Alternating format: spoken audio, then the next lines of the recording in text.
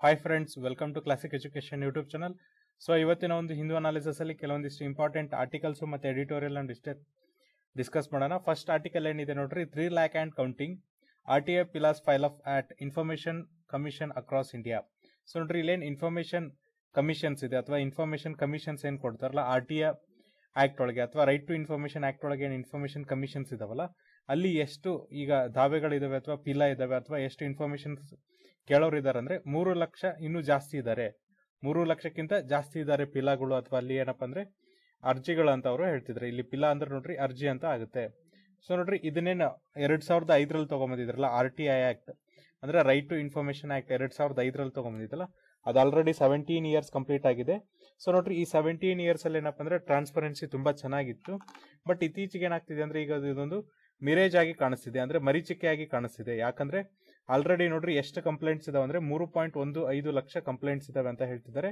ಇದೇನಪ್ಪ ಅಂದ್ರೆ ಬರೀ ಒಂದು ಕಮಿಷನರ್ ಇಂದ ಅಲ್ಲ, 26 ಇನ್ಫಾರ್ಮೇಶನ್ ಕಮಿಷನ್ ಕಡೆಯಿಂದ ಏನಪ್ಪ ಅಂದ್ರೆ ಇಷ್ಟೊಂದು ಅಪ್ಲಿಕೇಶನ್ಸ್ ಅಥವಾ ಏನಪ್ಪ ಅಂದ್ರೆ ಅರ್ಜಿಗಳು ಪೆಂಡಿಂಗ್ ಇದೆ ಅಂತ ಅವರು ಹೇಳ್ತಿದ್ದಾರೆ.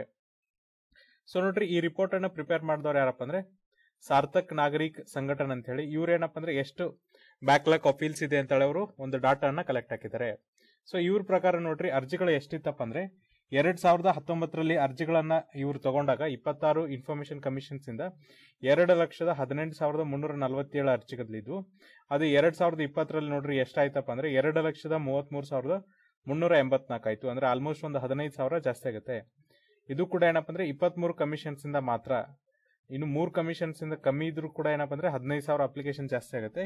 2021 ನೋಡ್ರಿ ಈ ನಂಬರ್ ಎಷ್ಟು ಜಾಸ್ತಿ ಆಗತ್ತಪ್ಪ ಅಂದ್ರೆ 2,86,325 ಆಗುತ್ತೆ. ಇದಾದ್ಮೇಲೆ 2022 ಈಗ ಎಷ್ಟಾಗುತ್ತೆ ಅಂದ್ರೆ 26 ಕಮಿಷನ್ಸ್ ಕಡೆಯಿಂದ ನೋಡ್ರಿ 3,14,323 ಆಗುತ್ತೆ ಅಂತ ಹೇಳ್ತಿದ್ದಾರೆ. ಹಾಗಾದ್ರೆ ಹೈಯೆಸ್ಟ್ ಕೇಸಸ್ ಪೆಂಡಿಂಗ್ ಎಲ್ಲಿದಾವ ಅಂದ್ರೆ, ಸೊ ನೋಡ್ರಿ ಮಹಾರಾಷ್ಟ್ರ ಕಮಿಷನ್ಸ್ ಅಥವಾ ಮಹಾರಾಷ್ಟ್ರ ಇನ್ಫಾರ್ಮೇಶನ್ ಕಮಿಷನ್ಸ್ ಇದೆಯಲ್ಲ, ಅಲ್ಲೇನಪ್ಪ ಅಂದ್ರೆ ಹೈಯೆಸ್ಟ್ ಕೇಸ್ ಪೆಂಡಿಂಗ್ ಇದಾವೆ ಅಂತ ಹೇಳ್ತಿದ್ರೆ. ಅಲ್ಲಿ ನೋಡ್ರಿ ಆಲ್ಮೋಸ್ಟ್ 1,99,772 ಕೇಸಸ್ಗಳು ಪೆಂಡಿಂಗ್ ಇದೆ. ಇದಾದ್ಮೇಲೆ ನೆಕ್ಸ್ಟ್ ಇರೋದು ಯಾವ್ದಪ್ಪ ಅಂದ್ರೆ ಉತ್ತರ ಪ್ರದೇಶದಲ್ಲಿ 44,482 ಕೇಸಸ್ ಪೆಂಡಿಂಗ್ ಇದೆ, ಅರ್ಜಿಗಳು ಪೆಂಡಿಂಗ್ ಇದಾವೆ. ಇದಾದ್ಮೇಲೆ ಕರ್ನಾಟಕದಲ್ಲಿ 30,358 ಅರ್ಜಿಗಳು ಪೆಂಡಿಂಗ್ ಇದೆ. ಇದಾದ್ಮೇಲೆ ನೋಡ್ರಿ ಸೆಂಟ್ರಲ್ ಇನ್ಫಾರ್ಮೇಶನ್ ಕಮಿಷನ್ ಅಲ್ಲಿ 26,724 ಅರ್ಜಿಗಳು ಪೆಂಡಿಂಗ್ ಇದ್ರೆ, ಬಿಹಾರದ ಒಂದು ಇನ್ಫಾರ್ಮೇಶನ್ ಕಮಿಷನ್ ಹತ್ರ ಏನಪ್ಪ ಅಂದ್ರೆ 21,346 ಅರ್ಜಿಗಳು ಪೆಂಡಿಂಗ್ ಇದೆ. ಜೊತೆಗೆ ನೋಡ್ರಿ ಜಾರ್ಖಂಡ್ನ ಏನು ಇನ್ಫಾರ್ಮೇಶನ್ ಕಮಿಷನ್ ಇದೆಯಲ್ಲ, ಇದೇನಪ್ಪ ಅಂದ್ರೆ ಕಳೆದ 29 ತಿಂಗಳಿಂದಾನೇ ಕೆಲಸ ಮಾಡ್ತಾ ಇಲ್ಲ ಅಂತ ಹೇಳಿದ್ರೆ, ಅದೇ ತರನಾಗಿ ತ್ರಿಪುರಾ ರಾಜ್ಯದ ಏನಪ್ಪ ಅಂದ್ರೆ ಇನ್ಫಾರ್ಮೇಶನ್ ಕಮಿಷನ್ ಕಳೆದ 15 ತಿಂಗಳಿಂದ ಕೆಲಸನೇ ಮಾಡ್ತಾ ಇಲ್ಲ ಅಂತ ಅವರು ಹೇಳ್ತಿದ್ದಾರೆ. ಜೊತೆಗೆ ನೋಡ್ರಿ ತೆಲಂಗಾಣ, ವೆಸ್ಟ್ ಬೆಂಗಾಲ್ ಮತ್ತೆ ಆಂಧ್ರ ಪ್ರದೇಶದಲ್ಲಿ ಏನಪ್ಪ ಅಂದ್ರೆ ಅಲ್ಲಿ ಚೀಫ್ ಇನ್ಫಾರ್ಮೇಶನ್ ಕಮಿಷನ್ಸೇ ಇಲ್ಲ, CIC ಅಂತ ಏನಿರ್ತಾರಲ್ಲ ಈ ಕಮಿಷನರ್ಸೇ ಇಲ್ಲ ಅಂತ ಅಲ್ಲಿ ಹೇಳ್ತಿದ್ದಾರೆ. ಜೊತೆಗೆ ನೋಡ್ರಿ ಎಲ್ಲಾ ಕಮಿಷನ್ಸ್ ಕಡೆನೂ ಕೂಡಿಸಿದ್ರೆ ಒಟ್ಟು ಎಷ್ಟು ಹೆಣ್ಮಕ್ಳಲ್ಲಿ ಪಾರ್ಟಿಸಿಪೇಟ್ ಮಾಡ್ತಾರಪ್ಪ ಅಂದ್ರೆ ಕೇವಲ 5% ಹೆಣ್ಮಕ್ಳು ಮಾತ್ರ ಪಾರ್ಟಿಸಿಪೇಟ್ ಅನ್ನ ಮಾಡ್ತಾರೆ. ಅಂದ್ರೆ ಎಲ್ಲಾ ಇನ್ಫಾರ್ಮೇಶನ್ ಕಮಿಷನ್ ಅಲ್ಲಿ ನೀವು ಎಂಪ್ಲಾಯ್ಸ್ ಅನ್ನ ತಗೊಂಡ್ರೆ ಅದರಲ್ಲಿ ಕೇವಲ 5% ಯಾರ ಭಾಗ ಇದೆಯಪ್ಪ ಅಂದ್ರೆ ಮಹಿಳೆಯರ ಭಾಗ ಇದೆ ಅಂತ ಹೇಳ್ತಿದ್ದಾರೆ. ಜೊತೆಗೆ ನೋಡ್ರಿ ಇನ್ನೂ ಕೆಲವೊಂದಿಷ್ಟು ಇನ್ಫಾರ್ಮೇಶನ್ ಕಮಿಷನ್ಸ್ ಅಲ್ಲಿ ಏನಪ್ಪಾ ಅಂದ್ರೆ ಅರ್ಧಕ್ಕಿಂತ ಕಡಿಮೆ ವರ್ಕ್ ಅಲ್ಲಿ ಕೆಲಸ ಮಾಡ್ತಿದ್ದಾರೆ ಅಥವಾ ಅರ್ಧಕ್ಕಿಂತ ಕಡಿಮೆ ಏನಪ್ಪಾ ಅಂದ್ರೆ ವರ್ಕರ್ಸ್ ಅಲ್ಲಿ ಕೆಲಸ ಮಾಡ್ತಿದ್ದಾರೆ. ಇನ್ಕ್ಲೂಡಿಂಗ್ ಏನಪ್ಪಾ ಅಂದ್ರೆ ಸೆಂಟ್ರಲ್ ಇನ್ಫಾರ್ಮೇಶನ್ ಕಮಿಷನ್ ಅಂದ್ರೆ ಅಲ್ಲಿ ಎಷ್ಟು ಸ್ಟಾಫ್ಸ್ ಇದಾರಲ್ಲ ಅದರ ಅರ್ಧದಲ್ಲಿ ಏನಪ್ಪಾ ಅಂದ್ರೆ ಇವರು ಕೆಲಸವನ್ನ ಮಾಡ್ತಾ ಇದ್ದಾರೆ. ಜೊತೆಗೆ ನೋಡ್ರಿ RTA ಲಾ ಪ್ರಕಾರ ಅಥವಾ ಕಾನೂನಿನ ಪ್ರಕಾರ ಏನಪ್ಪಾ ಅಂದ್ರೆ ಇನ್ಫಾರ್ಮೇಶನ್ ಕಮಿಷನ್ ಇದೆಯಲ್ಲ, ಇದೇನಪ್ಪ ಅಂದ್ರೆ ಫೈನಲ್ ಅಪಿಲೇಟ್ ಅಥಾರಿಟಿ. ಹಂಗಂದ್ರೆ ನೀವ್ ಏನಾದ್ರೂ ಅರ್ಜಿಗಳನ್ನ ಕೊಟ್ಟು ನೀವು ಇನ್ಫಾರ್ಮೇಶನ್ ತಗೊಳ್ಳೋದಿದ್ರೆ ಅದಕ್ಕೆ ಫೈನಲ್ ಡೆಸ್ಟಿನೇಷನ್ ಯಾವ್ದಪ್ಪ ಅಂದ್ರೆ ಅಥವಾ ನಿಮಗೆ ಕಂಪ್ಲೀಟ್ ಲಾಸ್ಟ್ ಅಲ್ಲಿ ಯಾರು ಕೊಡ್ತಾರೆ ಅಥವಾ ಇದೇ ಡಿಸಿಷನ್ ಫೈನಲ್ ಅನ್ನಕ್ಕೆ ಯಾರ್ದಪ್ಪ ಅಂದ್ರೆ ಈ ರೈಟ್ ಟು ಇನ್ಫಾರ್ಮೇಶನ್ ಕಾನೂನಲ್ಲಿ ಏನು ಇನ್ಫಾರ್ಮೇಶನ್ ಕಮಿಷನ್ಸ್ ನ ತೆಗೆದಿರ್ತಾರಲ್ಲ ಇದೇನಪ್ಪ ಅಂದ್ರೆ ಫೈನಲ್ ಅಥಾರಿಟಿ. ಅವರೇ ನಿಮ್ಗೆ ಏನಪ್ಪ ಅಂದ್ರೆ ಈ ಎಲ್ಲ ಡಾಟಾವನ್ನ ಕೊಡಬೇಕು ಅಂತ ಹೇಳ್ತಿದ್ದಾರೆ. ಜೊತೆಗೆ ನೋಡ್ರಿ ಈ ಫೆನಾಲ್ಟೀಸ್ ಅನ್ನ ನೋಡಿದ್ರೆ ಆಲ್ಮೋಸ್ಟ್ 95% ಅಲ್ಲಿ ಫೆನಾಲ್ಟಿನ ಇಂಪೋಸ್ ಮಾಡಿದ್ದಾರೆ. ಅದೇ ತರನಾಗಿ ಏನಪ್ಪಾ ಅಂದ್ರೆ ಈ ಸಪರೇಟ್ ರಿಪೋರ್ಟ್ ಅನ್ನ ನೋಡಿದಾಗ ಏನಪ್ಪಾ ಅಂದ್ರೆ ಈಗ ಎಷ್ಟು ಇನ್ಫಾರ್ಮೇಶನ್ ಕಮಿಷನ್ ಪೋಸ್ಟ್ ಇದಾವಲ್ಲ ಅದ್ರಲ್ಲಿ ಏನಪ್ಪಾ ಅಂದ್ರೆ 1/4 ಭಾಗದಷ್ಟು ಏನಪ್ಪಾ ಅಂದ್ರೆ ವೇಕೆಂಟ್ ಇದಾವೆ, ಇನ್ನೂ ಕೂಡ ಖಾಲಿ ಇದಾವೆ ಅಂತ ಹೇಳ್ತಿದ್ದಾರೆ. ನೋಡ್ರಿ ಜೊತೆಗೆ 5% ಮಾತ್ರ ಏನಪ್ಪಾ ಅಂದ್ರೆ ವುಮನ್ ಇನ್ಫಾರ್ಮೇಶನ್ ಕಮಿಷನ್ಸ್ ಇದಾರೆ. ಟೋಟಲ್ ಇನ್ಫಾರ್ಮೇಶನ್ ಕಮಿಷನ್ ಅಲ್ಲಿ ಏನಪ್ಪಾ ಅಂದ್ರೆ ಕೇವಲ 5% ಅಂದ್ರೆ 26 ಇನ್ಫಾರ್ಮೇಶನ್ ಕಮಿಷನ್ಸ್ ಇದ್ರೆ ಕೇವಲ 8 ಜನ ಮಾತ್ರ ಏನಪ್ಪಾ ಅಂದ್ರೆ ಹೆಣ್ಮಕ್ಳಿದ್ದಾರೆ ಅಂತ ಹೇಳ್ತಿದ್ದಾರೆ. ಜೊತೆಗೆ ನೋಡ್ರಿ 165 ಪೋಸ್ಟ್ ಏನಪ್ಪಾ ಅಂದ್ರೆ ಇನ್ಫಾರ್ಮೇಶನ್ ಕಮಿಷನ್ ಗೆ ಖಾಲಿ ಇದಾವೆ. ಸೊ ಇದು 26 ಅಲ್ಲ 165 ಪೋಸ್ಟ್ ಖಾಲಿ ಇದ್ರೆ ಇದರೊಳಗೆ ಏನಪ್ಪ ಅಂದ್ರೆ 2 ಏನಪ್ಪ ಅಂದ್ರೆ ಚೀಫ್ ಇನ್ಫಾರ್ಮೇಶನ್ ಕಮಿಷನರ್ ಪೋಸ್ಟ್ ಕೂಡ ಖಾಲಿ ಇದೆ ಅಂತ ಅವರು ಹೇಳ್ತಿದ್ದಾರೆ. ಹಾಗಾದ್ರೆ ನಾವ್ ಈಗ ಏನ್ ಮಾಡೋಣ ಅಂದ್ರೆ ಈ ರೈಟ್ ಟು ಇನ್ಫಾರ್ಮೇಶನ್ ಆಕ್ಟ್ ಅಂದ್ರೆ ಏನು, ಯಾಕೆ ಇಷ್ಟು ಇಂಪಾರ್ಟೆನ್ಸ್ ಅನ್ನ ಕೊಡ್ತೀವಿ, ಆಮೇಲೆ ಇದಕ್ಕೆ ಬರೋದಕ್ಕೆ ಹಿಸ್ಟಾರಿಕಲ್ ಬ್ಯಾಕ್ ಗ್ರೌಂಡ್ ಏನು, ಅದನ್ನೆಲ್ಲ ನಾವೇನಪ್ಪ ಅಂದ್ರೆ ಈಗ ಅನಲೈಸ್ ಮಾಡ್ತಾ ಹೋಗೋಣ. ಫಸ್ಟ್ ನೋಡ್ರಿ, ಈ ರೈಟ್ ಟು ಇನ್ಫಾರ್ಮೇಶನ್ ಆಕ್ಟ್ ಬರಕ್ಕೆ ಬ್ಯಾಕ್ ಗ್ರೌಂಡ್ ಏನು ಅಥವಾ ಇದಕ್ಕೆ ಇರುವಂತ ಇತಿಹಾಸ ಏನಂತ ನೋಡ್ತಾ ಹೋದ್ರೆ, ಸೊ ನೋಡ್ರಿ ಫಸ್ಟ್ ನಾವೇನ್ ಮಾಡ್ತೀವಪ್ಪ ಅಂದ್ರೆ ಒಂದು ಅಡಾಪ್ಟ್ ಅನ್ನ ಮಾಡ್ಕೋತೀವಿ. ಯಾವ್ದಂದ್ರೆ universal declaration of human rights. So ನೋಡ್ರಿ universal declaration of human rights ಅನ್ನ ನಾವೇನಪ್ಪ ಅಂದ್ರೆ ಅಡಾಪ್ಟ್ ಮಾಡ್ಕೋತೀವಿ.